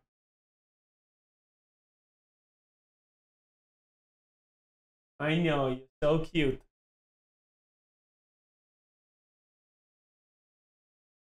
So silly. Hey, Bo. Oh, Aya's here as well. Hey, Aya. And that's all my crazy cat dad stories. There you go. Surprise cats in the middle of a history of Overwatch, just for you guys. Yeah, looking good on the offense. I would say that he got caught out quite a bit on... I mean, according to Super on the Overwatch 2 build in Hawaii, they made Basham worse somehow. Yeah, but like, remember, that's like Hawaii, which was like... When was Hawaii? 6 months ago? And harass the backlines in team fights. And he's done that spectacularly well so far. Sparkle is really struggling to build up his blades. We'll see how he feels in Overwatch. Normally he builds them up when we get it. much faster. And it's because of the lack of Orisa. He needs the holds to try and combo it together. You can see that the Paris Eternal are trying to play aggressively here. They use the nano onto Sparkle. And yes, he's still alive, but they're just pumping everything into him to try and make him build up these blades. But it matters not. The Fusion, they use their ultimates to super. Yeah, the Fusion are kind of roll. Oh, Exy was just hard scoped there. I mean, Exy just got caught unaware. Fusion rolling this one in. All right, now I pat Bo, and now he's like, yo, let's hang out. There's going to be a rally and a blade coming up here, and No Smite's got primals. My Sparkle needs to go crazy. Tough one for Philadelphia Fusion. Large chance of... I guess this, like, I feel like Sparkle should just not go. Cannot be stopped. That's the like, I feel like they're just so ready for Sparkle to go. Sparkle blade now, trying to make it work. Oh, did you see him bait out Alarm there? That was a really smart play. Fusion just played back, but now we're going to see the Primal Rage utilized, trying to push Carpe away from the rest of his team.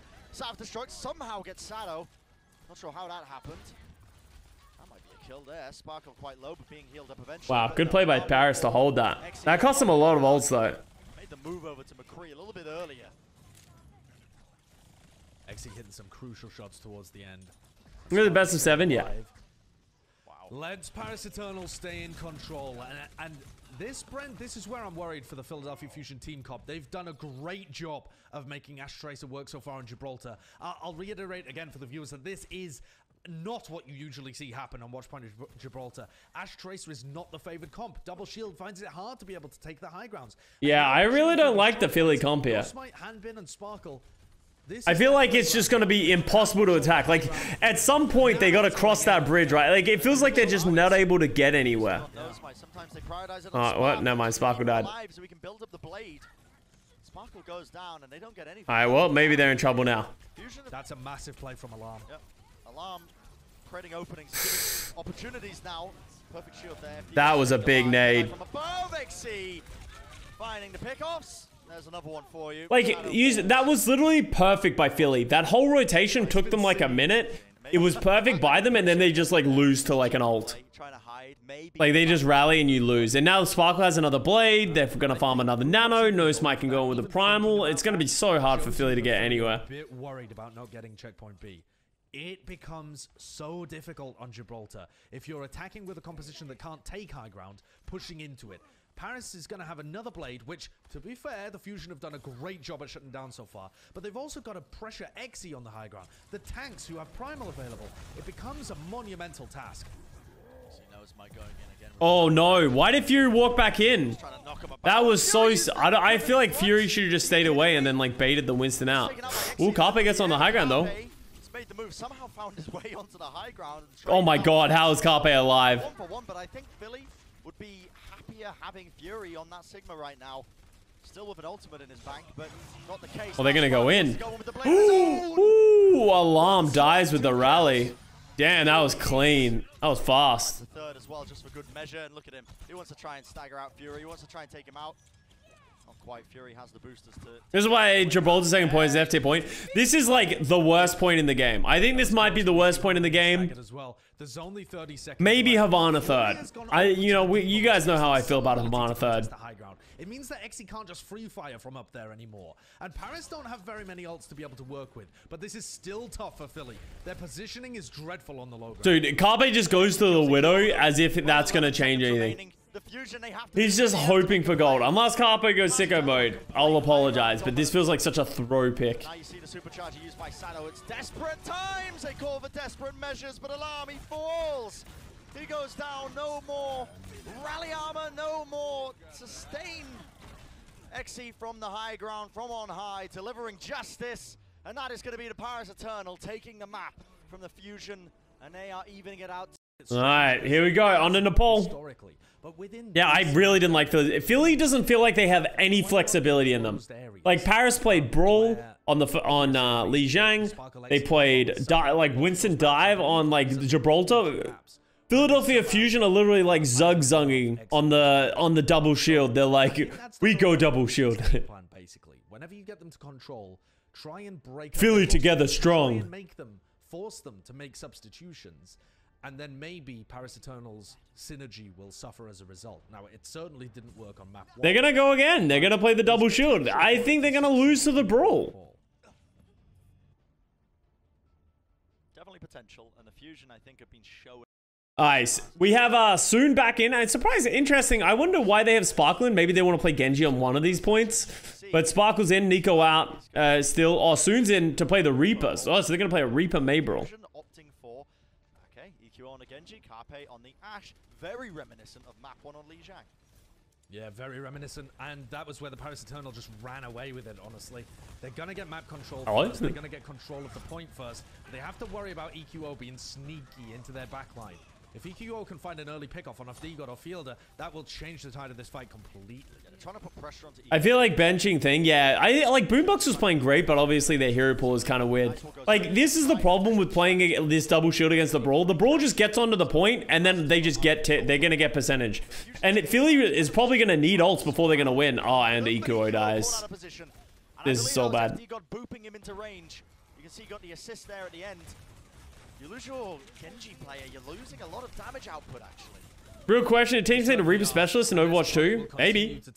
It's not really like they can... Like, I don't think... Reaper's one of those heroes that I don't think many people ever really, like, specialize in. Most... Oh! Wow, he just got evaporated. I feel like most people can play Reaper. Obviously, there's a lot of intricacies that make good Reaper players great, but... Yeah, like, and here's the problem. Like, Philly even gets an advantage, they just can't get on the point. Paris can just go at any moment, drop ults. But they lost another one. Sparkle goes down. Still, it matters not. Bembe swinging away, puts in the damage, and Carpe will fall in the end to the orb. It means that Paris... You enjoying the dung slinger? Yeah, no leaks about the dung slinger, you know? Rookie Korean talents of Fielder and Sparkle investing That's their not ultimates good. to save soon. And that's another mistake, but this time for the Philadelphia Fusion. EQO is getting picked off early in these Often Tracer plays, yeah, well, it's like Reaper's just like a flanking player, and like the shotguns work like a lot of other things. Like, I don't think the gun is super unique. Philly just can't engage. I'll say it right now. It's a lot of pressure on FD God right now to shut down EQO's flanks. And he's doing an amazing job of it. Every single time he's setting his team up, he's booping EQO into the line of sight of his team to take him out. FD God really and he was really the man of the map on Li Zhang as well. So FD God is just coming up clutch on the ball so far. He's gonna need that beat, yeah. Oh! Instant soundbar gonna be utilized by FD God to keep his team alive. They're still gonna blade? Dude, Philly just threw this game so hard. This was just not even close. They just, I guess it was final fight, so they had to use all their ults. Yeah, that's a comp diff. As I said, like, you just need to be able to match the brawl. It feels like they're just like, I want to say zug-zug again, but it feels like they're just zug-zugging their head into the fucking team. Like, they're just like, the composition is just so bad. And they're going to do the exact same thing on this map. I guess, you know, Paris is playing it, so maybe this is a better map for it. But, like, it feels like they're just not respecting the map picks and, like, the things that are good on certain maps. Now what happened to FD God? We didn't have a Lucio meta. Like, FD God is not, like, FD God is a solid brig. People like to blame FD God and say FD God had the worst season ever on the Shock, but the entire Shock team was really bad that year, and it wasn't a Lucio meta, FD God's best character, so. Answered back almost immediately. It was looking good for a few moments for Fusion. They were putting in decent damage, but the Paris Eternal, they answer back, and those Holts, again, just comboing it up with Sparkle. Really bad? 4th place? Okay, well, you know, in comparison to what we have them. I judge by how much I see San Francisco Shock fans crying on my timeline, and it was a lot. He takes space, and if he gets pressured, but Shock also had some really bad stages, right? Collapse on whoever chases him. Oh, wow, that pull was nuts. FD God goes down, though. So Fusion with an opening. Shock fans turned on FD God. Yeah, Shock fans like love to blame like FD God and Nero. The classic. Which is as much of a deterrent as you can really ask for, but the Fusion not gonna really back off here. Blade is gonna be used now by Sparkle. One dash. Sparkle Blade. Goes Ooh. straight away in there with the dash reset. Nice. Somehow gets the value that he needed, and the Fusion are gonna have to back off and reset. Huge blade by Sparkle. Oh, soon. Really nice. Oh, soon gets the better end of Carpe. All right, Custa. Hot take, Custa. But if the Shock still had Moth, they would have made it to the grand finals. I don't know about beating Dragons, though. See, here's the thing, right? I feel like you're encompassing a lot of the fans say is like Moth had a really bad season as well. In the same context that you're saying, he barely played, right? Like, he didn't play that much, but like, Moth, like, what would have Moth added that FD God didn't add? Like maybe the brig and that kind of stuff, but that's like impossible to say. Like, I feel like people just, they just default want to go back to, literally they're just living in the past. It feels like a lot of the Shock fans are just living in the past of, I want to go back to 2020. Just take me back to 2020 when everything was good and we would just default the best again, right? Like, things change. You never stay on top forever. Welcome to what it feels like to be every other team in the league that isn't the Shanghai Dragons, where you have good seasons, you have good things, you have strong players, you have weak players, right? Big finals matches, we don't see it very often. Teams are hyper-focused on the match at hand. But as soon as he's subbed in, man, he's coming out with the splice. Yeah, and now Soon has this Bob ultimate to try and contest it. You see Carpe sends his in. Nikio does have a blade, but Bob's not in a good position here, not even contesting the point, so Paris Eternal, they just back off, play the angles, and now ultimates are going to start to get traded once more. Hanbin has the flux ready and waiting, looking for the right time to try and let it off, and finally decides now is the time. Not really letting it go, in fact, still holding on to it, finally going to be using it, but now it's EQO's time with the break. Alright, I feel like we have to talk about this because it chat's freaking out. Okay. There's a lot of people who keep saying Proper is overrated and that the Shock are going to be bad this year, or like average this year, right? I have still yet to hear a reason from anyone who says that Proper is overrated defining why Proper is overrated. No one has been able to tell me why he is overrated. I've had like multiple people come into my stream and be like, I feel like you guys are just saying it for the sake of saying it, like contrarian. Of just like, yeah, everyone's saying Proper's great. Well, I'm going to say he's not that good.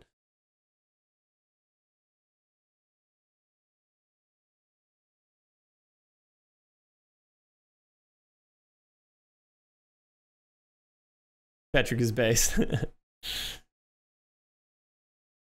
I heard D-Base say Proper is underrated. If you have watched Proper gameplay in the last year, there is nothing that points towards the fact that Proper is overrated. He is the best DPS prospect coming into the league by far, by like a good margin. He has been the best performing Korean player in contenders. He's been dominant. He has had a lot of success, and like everyone who has ever been around him has said he is incredible. So it's hard to justify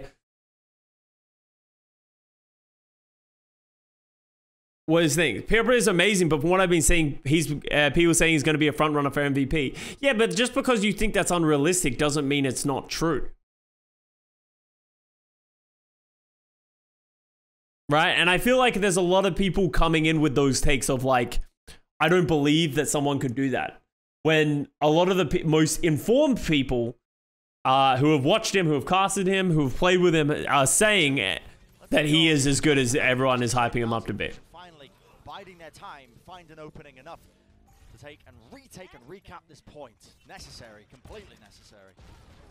Absolutely. As I said, I wouldn't even have a problem if someone gave me a reason. And don't take this as me attacking you. I just want to know why people are saying it. If you can give me a good reason of like, I don't think his flexibility is as good as people say. I actually think that he was pretty weak. I think he was carried by his teams in these Korean contenders. They managed to dodge that. And all right. Okay, we are not fighting on my desk in the middle of a YouTube video, cats. Hold. They must hold this next fight against Sparkle's Superblade.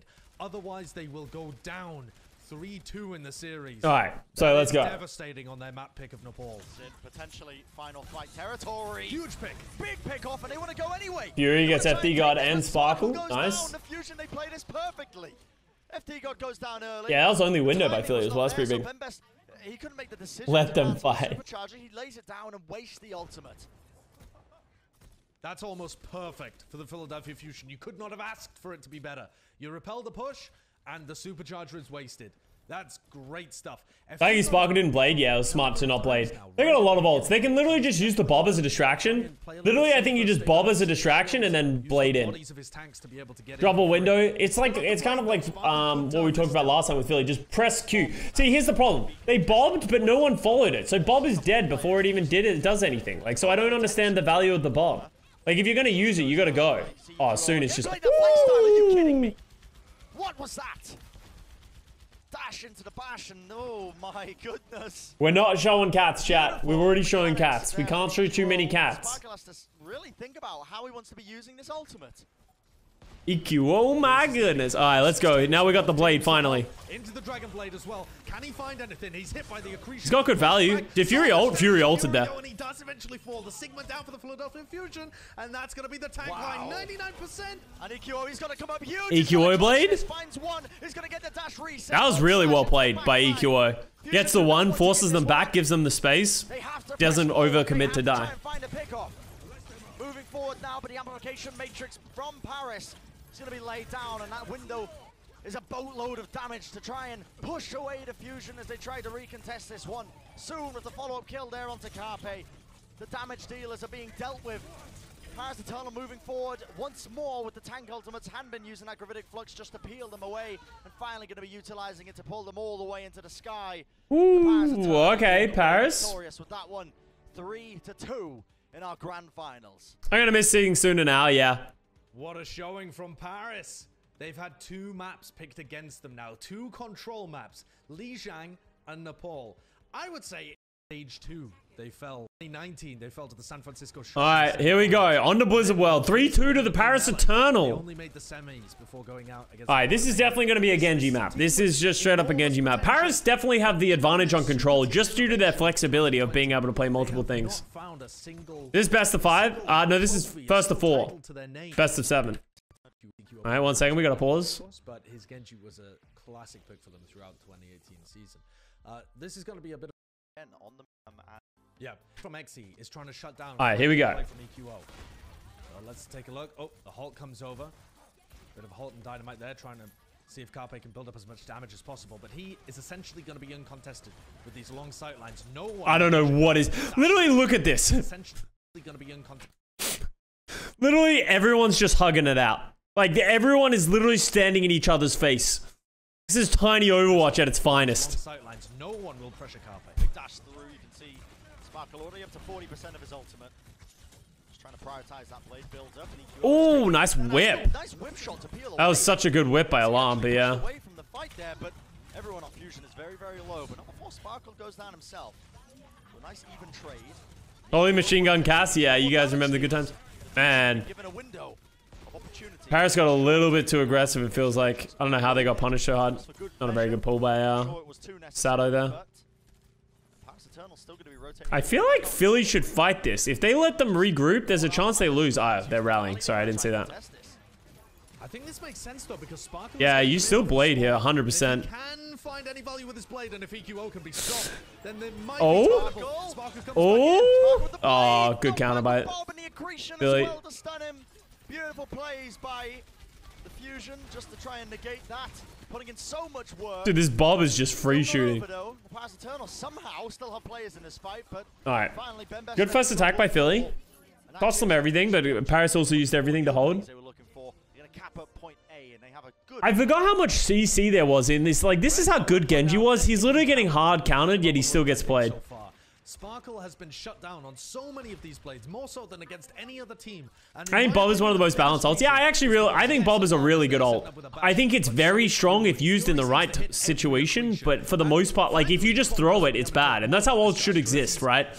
They should be like, you shouldn't just default get value when you press the button. He is hitting some nasty accretions to shut down Sparkle's blades. And if you can like, there should be a cost factor or like timing factor that needs to be used. Maps, but they are not out in the slightest. Battling back, trying to gain any advantage they can in Blizzard World. It's the playground in which they're doing so. Bob is a weirdly high skill ult. It's just like, it's very easy to use Bob poorly, right? Rally would like to see, and that's it. Like, there are ultimates in the game where you just, through default, are just really, really valuable, right? Like, I would say, like, Diva Bomb, Rally, like, those kind of things. Like, it just feels like you're always going to get value in some way. It almost feels too good. EMP, yeah. Like, it's pretty hard to have a really bad EMP. Flux? Nah, Flux you can fuck up. And the fact that you can get stunned out of it. I would agree with you if you go, oh, that was a big dynamite. Yeah, that was a carry by Carpe. Memp disagrees. Yeah, but, you know, you can't fix... I was going to say you can't fix stupid, but he's obviously not stupid. You can't fix... just, like, obvious mistakes. Pulling them together for it, and the Fusion rolling forward even more.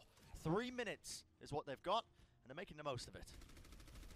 Sparkle looks like he wants to go for a contest. Ooh. Oh, another rock from Fury. They have been so consistently excellent. Hadn't been on the ball just to try and contest point B, but this does. This is getting out of control here for Philly. For Paris, sorry. Lip simp calling him stupid. Reddit will have your head. Did you talk badly about my lip? Clutches pearls. How dare you?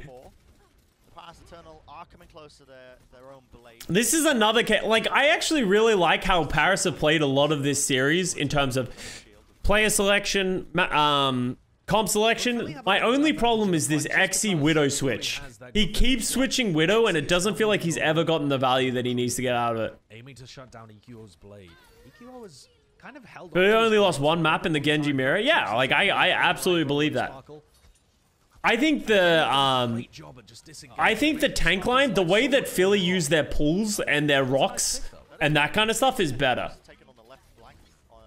I also think Alarm's Brig is like really good. Sorry. Also, Carpe's Ash is just getting infinite more value than XE's.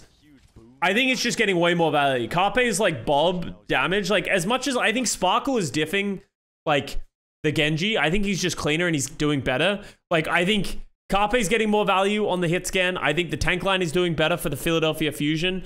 And, like, the back line, I think would be somewhat similar. But, like, the little things is really, like, crazy. Like, yeah, just the Dynamite Holts just feel like they're getting so much value over and over again. And they're using Bob effectively. Hello, Aya. I see you.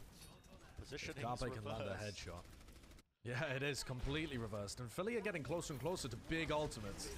The rally's already good flux. That is a huge gravitic flux off onto the side there. Fury finding 3 targets. It's an early immortality field used, and EQO still holding onto his blade, remember. And now that that's gone, Sparkle's going to be trying to make a name for himself as well. Look at this, going straight in with the blade, but shut Do you guys see how Philly has done this almost every time as well lately? Every time Sparkle goes in with the blade, Boombox almost instantly lamps and Alarm rallies. And I think that's smart to have the lamp because it just stops that odd chance that like Alarm dies before the rally really gets the value. That was so many ults by Philly. What was that? 5 ults? This time, again, it's Alarm, but it's a whole Rock as well, yeah. The Philadelphia Fusion are like no other team we've seen are being able to shut down. Yo, what's up? It's Karos. How you doing? It's way with this tournament so far, and this is the only team that has had an answer. The only team with the coordination and the ability to retreat. Shock have the coordination, but they love pressing aggressively. But Philly, they're more tempered. They know when to retreat and when to back off, and they respect Sparkle. I mean, Supercharger can build all those ults back up. I don't think that's really how Supercharger works. Especially if you have no way of defending your Supercharger. To try and negate some of the presence that Fusion are applying. Supercharger goes down, which may have been one of the goals, and it's going to remove a bit of the bite from the Fusion as they try and push this one in through the side. Oh, nice. The Fusion bit off a little bit more than they could chew there, as you can see. Xe with the Deadeye as well. Way too much damage to try and negate and push through, along with that amplification matrix. A lot of ultimates used by Paris there, but necessary to try and stop. Lip Sombra is really high level MMO character with nearly all maxed out stats, but dumped his stat was EMP quality. Honestly true. Like, well, we like to meme Lip's EMPs, but they actually were quite good in 2021. Like, it was obviously a bigger meme in 2020, but I think his EMPs did improve a lot. Because that's what Paris Eternal are looking for. The extra damage applied. What if you could heal Supercharger? Nah. Supercharger's a good ult. You just need to think about where you're putting it. Wow, it's dangerous. Okay. But that was yeah, why was Ben Best over there? So he takes out Carpe. One carry for another. Gravitic Flux used. Fury trying to even it out. He wants to try and create an opening for his team because only 45 seconds remaining. FD got pulled off the map? Sparkle was blading in the background. Boombox went down, but still the Fusion pushing forward. EQO going to be prioritizing that Supercharger, and he does just that. Blade coming out now. EQO trying to find him though. Did he miss? Flux. He's not going to get his time. Oh, that was Find 3 kills. EQO is just feeling it now. Ridiculous movement. That's going to be the completion, the capture for the Fusion. That was spicy by EQO. Seconds remaining. But time in the bank though, and that's absolutely crucial. EQO get that has really helped them so far, along with Alarm. Tangy, in fact. So spicy, it's tangy. Has been genuinely game-changing for the Philadelphia Fusion. People doubted him on it at the beginning, but he has just been so good. Dude, look at how big that Holt is. God. What an amazing EQO blade. Surely he won't top that. Yeah, no chance, right? Oh. That was a weird scenario, yeah. I don't remember this map, but my guess is that Paris gets held on second. I feel like the Ashe is going to get crazy value on second. Am I the only one who doesn't understand how EQO is not be signed? Well, remember, EQO in 2020 only played for the Genji meta. He didn't come out and play any other time. So it's hard to really know because, like, he seems like a great player who just never played on Philly. And he's already built up a bob for this next fight. And Xe is he played a lot more in 2021. He's all the way up away from the rest of his team. Yeah, we'll see what he's able to do here. He's actually peppering in damage into Fury. Fury is unaware, but the bob did force the positioning. EQO trying to get that kill into FD, got desperate for it. The dash to the wall, but he does get out alive. And EQO blade. Ooh, that was CC watch right there. EQO played lots of Sombra, yeah. Now Xe going for a flank. He's hungry. He can smell the blood in the water. Boombox with a quick little 180. Oh, dude, all of Paris is 1 health. Dude, look at how much health Paris had here. Their entire team is so close to death. Something that we don't really talk about too often, but There's crazy they're not going to die for that. and now you see Paris Eternal just trying to take advantage of the fact that they're a little bit staggered. Positioning of the fusion is all Lamp OP, yeah, Lamp pretty good ability. over them. With a lot of ultimates here that they can still expend if they feel like it's getting hairy. Sparkle on 14 health gets taken out. I think, could the fusion even contest this? Am I talking nonsense? Why is people shooting in the back harder than shooting people in the front? It's because I don't think you can predict their movements. I feel like when people are looking at you, that you can understand and like predict their movements. When they're not looking at you, it's like you don't even know where they're going. So it's like, how am I supposed to know where I'm going? They got 90% of their ultimates as well. That was a 2-man flashbang from EQO onto EQO and Fury. Almost looked like an Earth Shatter. You don't normally see multiple stuns up at the top unless there's a Rhine out on the field. But I think we need something spectacular from Carpe or from EQO in order to hold this momentum. Well, Paris look set to continue. They have 6 ults. 6 ults is a problem. Bob, which a couple of times he's just saved it, waited A for lot of them lean forward. Yeah, if you're trying to shoot Anna in the back, good luck. a bit of extra peel, you know, on top of the whip shot, the shield bash, whatever else they've got. But This is not a very good window. lead this one in. They're going to use the amplification matrix, but it's very far back, which means that the fusion, they can just wait around the shield. They're not really bothered. They're not really fussed about it. They're going to wait it out as the Paris Eternal are now going to start to rotate to the high ground. But they are going to be waddling, wading into a bit of a dangerous threat still. Going to be using ultimates here. EQO's Blade. Going to remove a lot of the utility. Takes it out, but Sparkle answers back with one of his own. Gets the kill. Very low in the process. This is a, regardless of if Philly loses, this is a pretty good fight for Philly. Everyone fell so That low. was literally 6 ults from 5 ults because Exy didn't use the high noon. That was a lot of ults, and that was a pretty close one. But they cannot stagger out of this fight. Their tank line cannot die. The tanks still have the high ground, and Fielder was really weak. So there was Oh wow, how does EQO find FD God in all of that?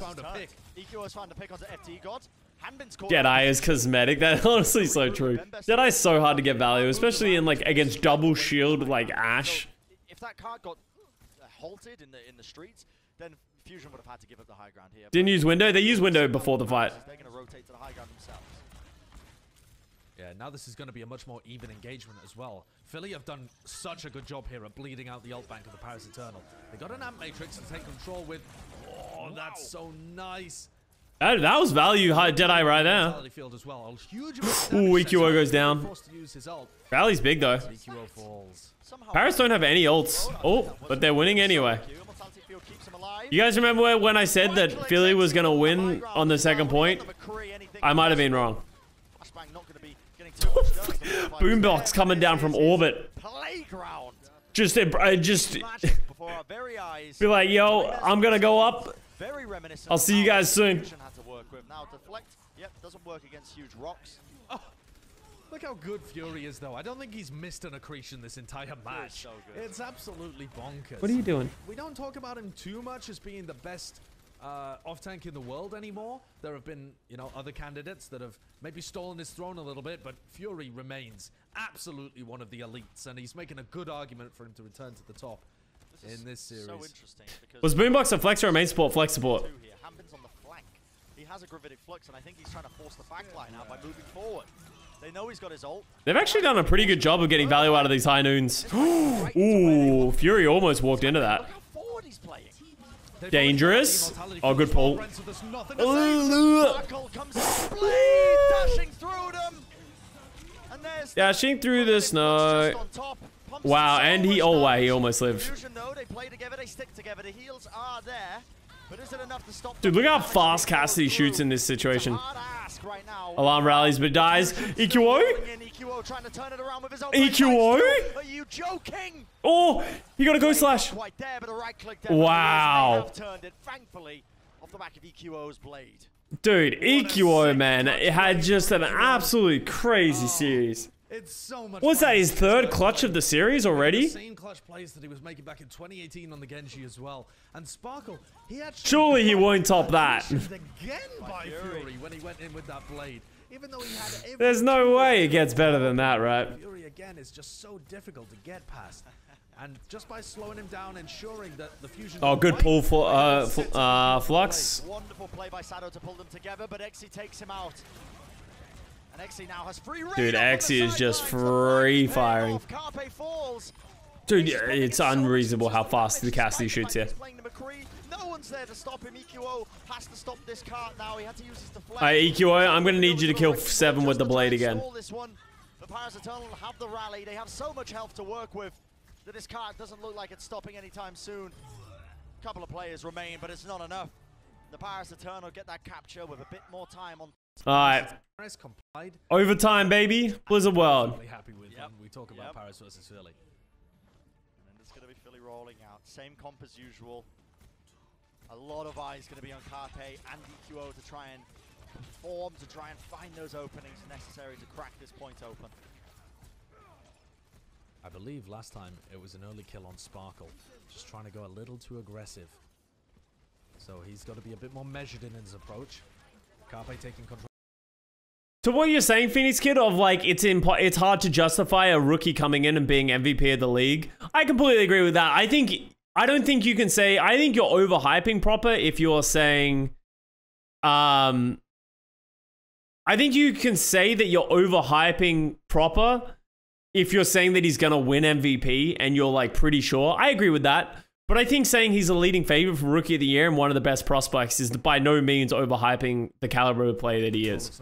Like, if someone's just like, oh, he's 100% going to win MVP this year, he's the best player in the world, like, I agree that that's overhyping. But I don't know anyone who's saying that. Eternal crumbling, reminiscent of the King's Road that we've seen earlier, when the Fusion only had a minute. Dronek did it? Well, that's kind of... like... Alarm almost did it, right? Yeah, Alarm almost did it. Dronek did it, obviously first season, but that doesn't really count. Pelican, people like to say that Pelican was close to Rookie of the Year, MVP, but I don't think Pelican was close to MVP. I think he was probably like, in my opinion, Pelican would have been like 5th. Or something like that, 6th?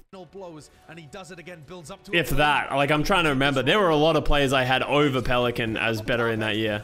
Too far forward, he gets taken out. I think Ben Best halted him forward, so now EQO's gonna make a play, but he dies in the process, Josh. Oh, EQO dying there without blade. Philly just needs to hold this fight. The damage is being done. Oh. Clicks from Sparkle are too much. He doesn't even have the blade, but he does not need it.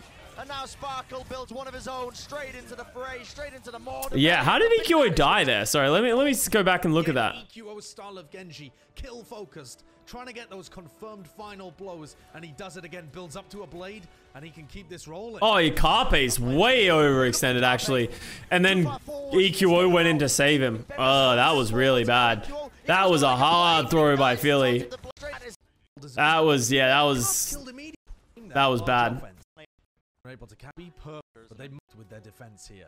1 minute and 44 is only really 2 pushes. Unless Shock wins, Proper MVP is hard to call. Yeah, I think Shock are going to need to do really well this year for people to think that Proper could win MVP. 44 seconds in comparison to what the Fusion had to work with. The Fusion, they've got to play perfect, picture perfect, to try and stop this. Keep their hopes and dreams alive here. The Paris Eternal may be walking away with it. Well, I do think that EQO did very well in this series. Fusion would have had a better chance of winning if they played Ivy instead. This is a hot take. But would you want Ivy to play Genji? Like, they need a Genji player. Oh, wow. Like, how would they have almost won if... I don't think I agree with that.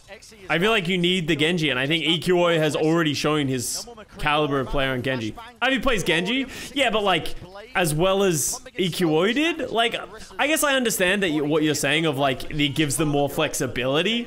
Because that's been, in my opinion, Fusion's biggest issue in this series is flexibility. But do you think Ivy's Genji was as good as EQO? EQO's had some nutty blades and like nutty plays. Again, Fury, because he has made a large difference in terms of his like. Obviously, it's almost impossible to say like, you know, Ivy's good at Genji, but it's like, well, could he have had the same level of impact as EQO? That's like literally like such a hard hypothetical to answer. They must hold. 30 seconds remain. Ults online. Ivy was Philly's Genji play in Countdown Cup. Oh, after this? Yeah, that is interesting. I thought he got benched after the Genji nerfs. Wow, that was such an important hold accretion. Sparkle dying. Because Sparkle's the blade as well. No more blade. Paris, they have to go now, and they do not have their star player to make it work for them. Rotating around onto the point, it's going to be another gravitic flux here again. Yeah, that was kind of a... That was so unfortunate. Literally, I think anyone else could have died other than Sparkle, and it could have been salvageable. But losing Sparkle... in this series, and I wouldn't have it any other way. Oh, Bembes is pissed. What a stellar performance from the Philadelphia Fusion. They... Hybrid maps. They don't look as good when it comes to the regulation time. They don't complete with as much time on the point. But that second round, where the clutch... Alright, chat. Against the Philadelphia Fusion. It's time for what is considered to many as the best match of Overwatch ever... Best map of Overwatch ever played. Here we go, Rialto. It's time. Alright, Bo, you're getting kicked out for this. That sent them to that 5th map against the Shock. It really was. His standout performances, the Genji brawl composition that we've been talking about so much. Both of these teams clearly believe that it is the better playstyle. Goodbye, Bo. He's kind of teasing us. Philadelphia now games that are in play right now, as we're in our potentially, and I say potentially, but it is, let's be real, the final map here of the Summer Showdowns between the Paris Eternal and the Philadelphia Fusion. My word, has been a good one. Exi is going to have to play like a beast in order to stop Carpe just destroying them here. This is one of the best Widowmaker or Dash maps that we have in the pool. And Carpe is going to have a lot of angles to be able to work with. Yeah, it's down to Exi and Sparkle really to win this one for the Paris Eternal. See, the Hulk comes out, the rock blocked there by a shield. That was Fury. Check him, PC. Not normal. And this time the Paris Eternal rotating over to the high ground. While Cass on this map is terrible. He's been playing it like very flanky. One of the players down onto it, which is EQO. Hulk comes through, dash into it. Sparkle up to almost 70% of his blade, but EQO goes down. Dude, they're just the pull dashes are so much better. 80% to blade. He gets a blade in like Sparkle dashing through the opposition, slicing and dicing. 40 seconds. For the artery. Knows exactly where the weak points are. And he has that. How do you feel about Cass over? I don't like the Cass over the Ashe. I've sort of talked about this. I think with how they're playing around the pulls, I think you're better off having the Dynamite. Not caring, honestly, about what the Philadelphia Fusion would do to him. And he is... Where's two? Ooh! And they have immediately captured point A. And Philly aren't even set up on the high ground here. This is weird. Normally you would see the Fusion immediately set up on high ground and start putting pressure on Paris as they cross the bridge. The other end of the Aiken blade is the Sparkle blade, yeah. Yeah, EQO out of position, but that's pretty brilliant from Carpe, if I do say so myself. That's a little headshot onto Exi. That is great for them. You can see the dash. Yeah, that's dead. I think it's going to be pretty hard for Paris to cross this bridge. This is especially with the Cassidy. I don't think they have the damage to get across this bridge. Brilliant pickoff at the beginning. Couldn't they play Diva to eat pulls? Yes.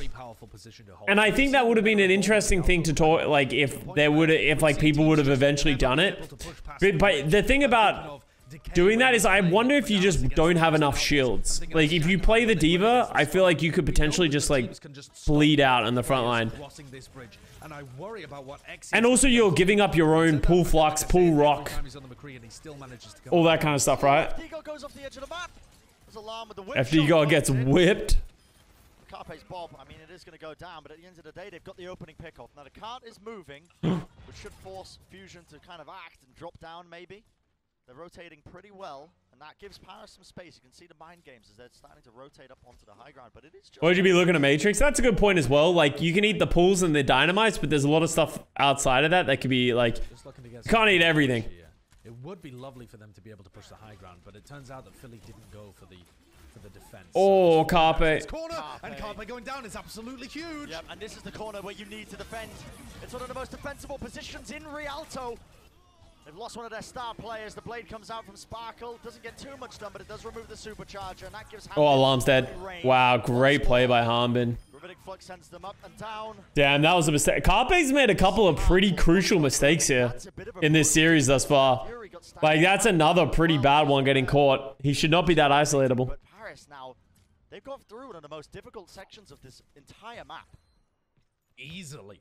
easily got through one of the most difficult sections. With 4.5 minutes, they are attacking point C, and Carpe cannot make mistakes like that. We scolded him. Harmon had an argument to be the best. Yeah, Harmon like was one of the best Sigmas during this time. But if he doesn't see the consequences, perhaps he won't learn the lesson. This is a lesson he needs to learn. Trying to put in that damage. The flashbang comes through. It's one piece of utility gone, and that's the rest of the fusion. Look at that, just diving straight in.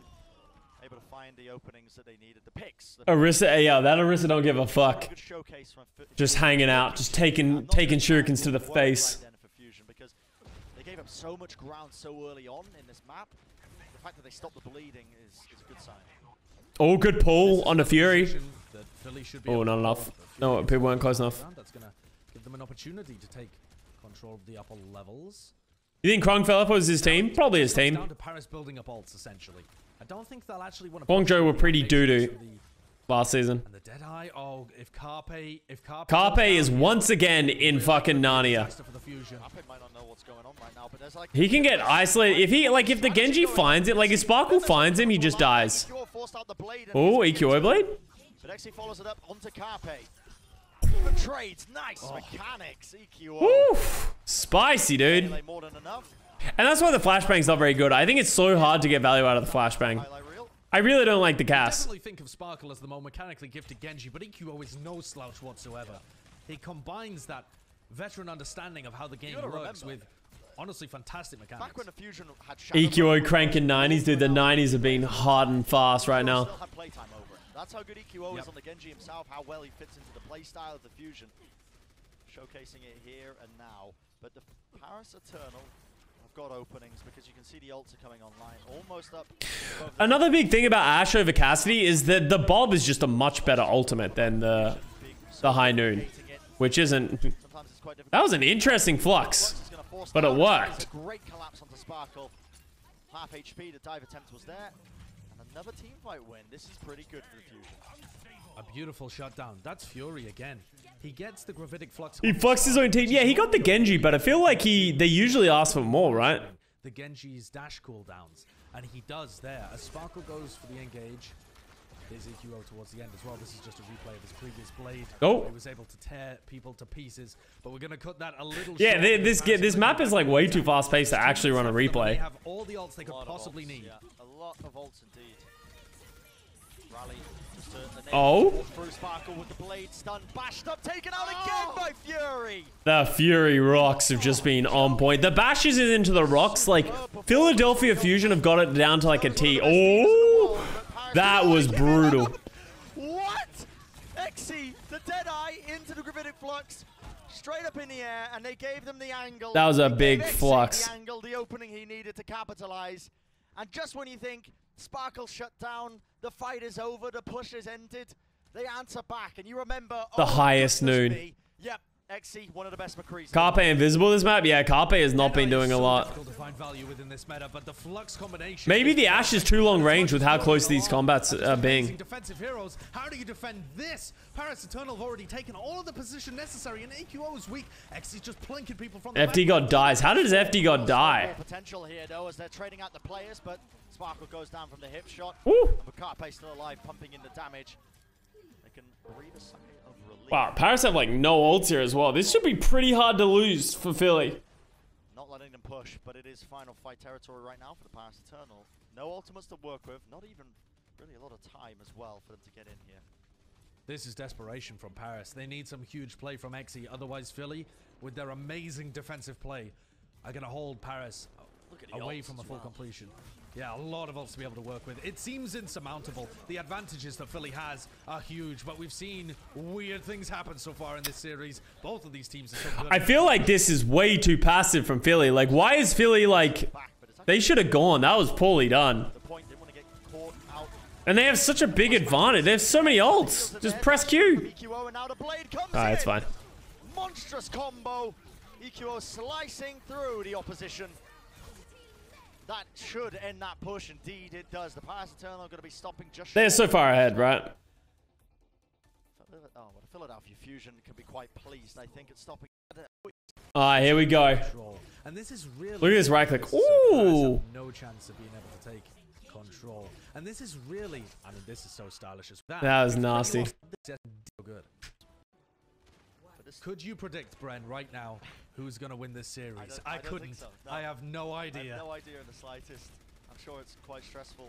I'm a fan of both of these teams, so it is quite stressful for me watching it, but not sure who I want to win at this point. XE going to be playing that Widowmaker, searching for a shot or two. XE on the Widow. Right now, The classic. It hasn't worked thus far, but maybe on the final map, it'll pop off. A shot in from the left-hand side. That's some nice dynamite damage. Fairly far back. Yeah. Yeah, pretty decent dynamite damage, and that's normally the cue for Philadelphia Fusion. They'll try and get big Halt dynamites and have EQO finish off a pick, but they need to play for the high ground first, I think. EQO's trying to play on the side here, and he did get hurt a little bit. Now he's playing a bit more like Sparkle, getting himself involved in the team fight, getting that deflect up, but he's just been totally countered. The Paris Eternal did way more damage in that fight. Sparkle has built up a blade already. What in the Lord's name was that? Okay. What are we even looking at? And yeah, from the fusions there, Oh my god. Sparkle's crazy. Yeah, this is the most evenly matched games of history. Yeah, probably. There's been a lot of back and forth, right? Try and build up EQO's blade. Paris Eternal say, no. Listen. You can't mirror what we've been doing this entire series long. They put an end to it with their own. And now, Mada. Said Josh, they've got the blade, and XE's still on these long sight lines presenting it, but the blade comes out. A lot is done. They're booped back. They're sent backwards, but finally the kill comes through. Sparkle put in so much damage, so much. All right, there you go. Able to clean up the team fight with the help of the rest of his team. EQO chooses death. Only the blade invested. That's fantastic economy from the Paris Eternal. Normally you see blade and rally, or you see blade and supercharger, or sometimes like Philly have been doing the blade and the flux. But the fact that Paris only had to use that single ult has bought them so much time. Alarm just saved Boombox's life. The team didn't. Alarm's got keen eyes, and he spots out the threat on the side. Yep. Situational awareness through the roof. Turbo was more evenly matched, but not in a good way. True. Window's probably going to go down. Indeed it does. So pumping damage through it. Both teams just trying to take it head on as they both use their amplification matrices, but forced backwards now. Rally. Alarm used rally there. Oh, they both used rally actually there, and neither of them got value out of it. Now we see Good flux. a lot of targets. Best uses Fortify to negate a lot of it. EQO so low. He's only on 7 HP. Oh, he dies for it though. Shut down. XE from afar puts an end to it. The dash through the fusion, finding the Picos. A lot of damage, a lot of sustain. I think Alarm being one of the key figures there in that team fight. There we go. Yeah, Fury and Alarm. They're such an amazing duo. They're normally defensive to shut down Sparkle. Tiny window, yeah. Offensively. Using the rally, using the gravitic flux, setting EQO up, and then pummeling everybody else when it comes down to that brawl. Are Paris really going to try and defend this? Okay. Interesting. XE? XE? XE finds two. XE? No, it wasn't supposed to end like this on the flank. What a turn of events. That was such a crazy play. Just put so much damage. The gamble. Literally, I don't even care that he flanked over and over and over again. And I think that was such an important play. That is such a big failure for the Philadelphia Fusion to just not see that. So much damage just to be able to approach, and here it is. The replay. Oh. Fox had no idea, and EQO that shot. His head only presented for a minimal amount of time. Was the idiot saying XE sucked this series? I don't think he sucked. Like, he was fine. But he definitely did not have the level of impact that we, like, sometimes knew from him. Get past this incredible sightline that XE has. The infra side is up. And Paris Eternal. Oh, Bren. All right, here we go, chat. How cruel for Fusion to come. You guys ready for it? Again in a finals. And to have it here we go. By a clutch play from XE, it would almost be too much to bear. Hopes and dreams of the Fusion right now laying bare. Sparkle wants to try and put an end to it. Blade in hand, it's going right down to the distance as the overtime burns through. The Fusion need to find an opening. Sparkle now moving through, but XE's on the flank. The headshot onto Carpe. One of their star players taken out early.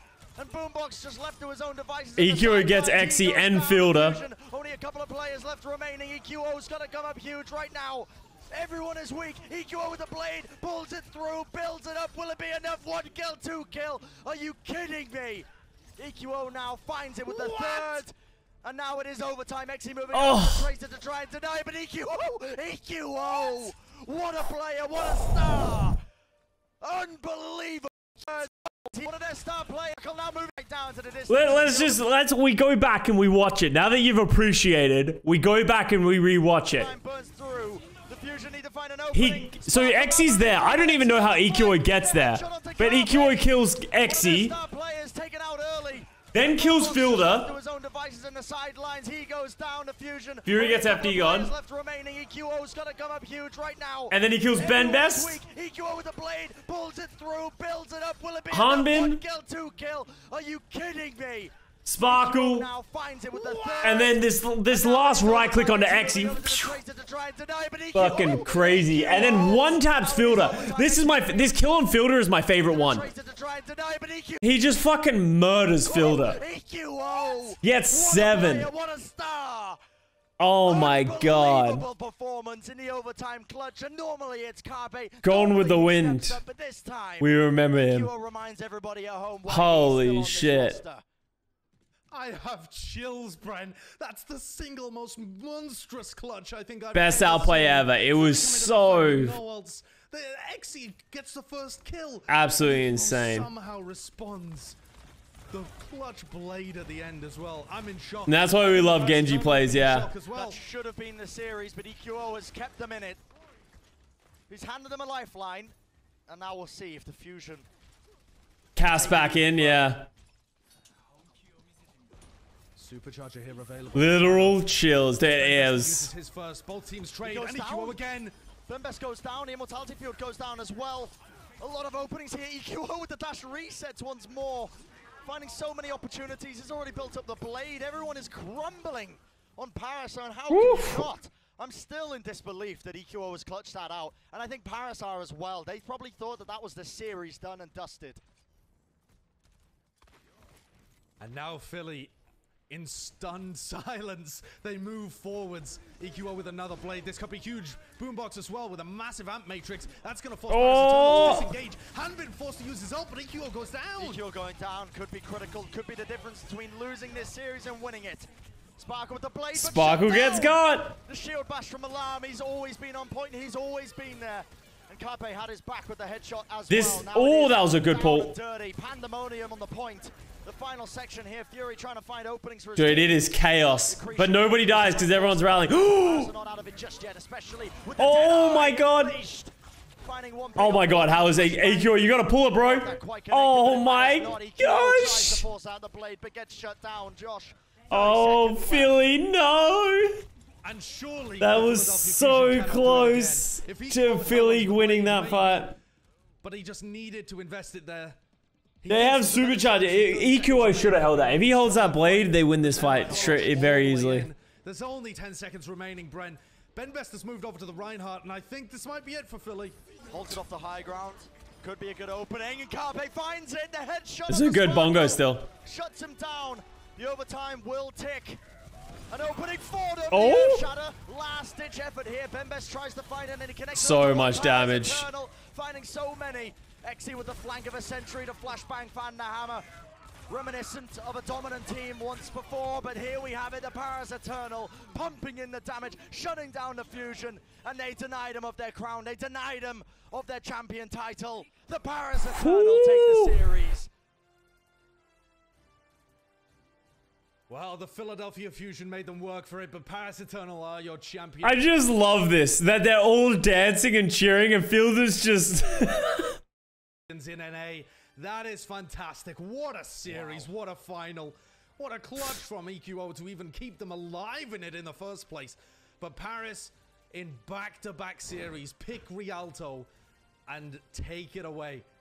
They take the win over the Shock. They upset the defender. EQO is not fucking happy. EQO is pissed, dude. Again. And how cruel Philly fans will bemoan as they were stalled out in the finals of Stage 2 in 2019. They were stalled out in the grand finals of 2018 against the London... Fury does that every time they lose. He, like, hides the camera. A title. Oh, man. The good times. All right. Before we head off...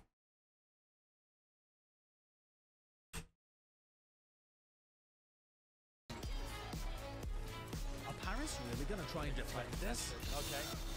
Again, with a higher FPS. That has ruined the Philadelphia Fusion. They are going to have double support ults, but nothing else. 30 seconds, Josh. The Fusion need to find an opening. Only a couple of players left remaining. EQO's got a gun up huge right now. Everyone is weak. EQO with the blade, pulls it through, builds it up. Will it be enough? 1 kill, 2 kill. Are you kidding me? Oh, yeah. Now finds it with the third. And now it is overtime. Exy moving over to the traitor to try and deny, but EQO! EQO! What a player, what a star! Unbelievable performance. I loved this edit. I remember seeing this.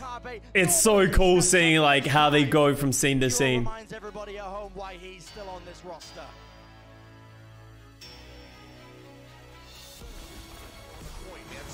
Ah, nah, we don't need to see that.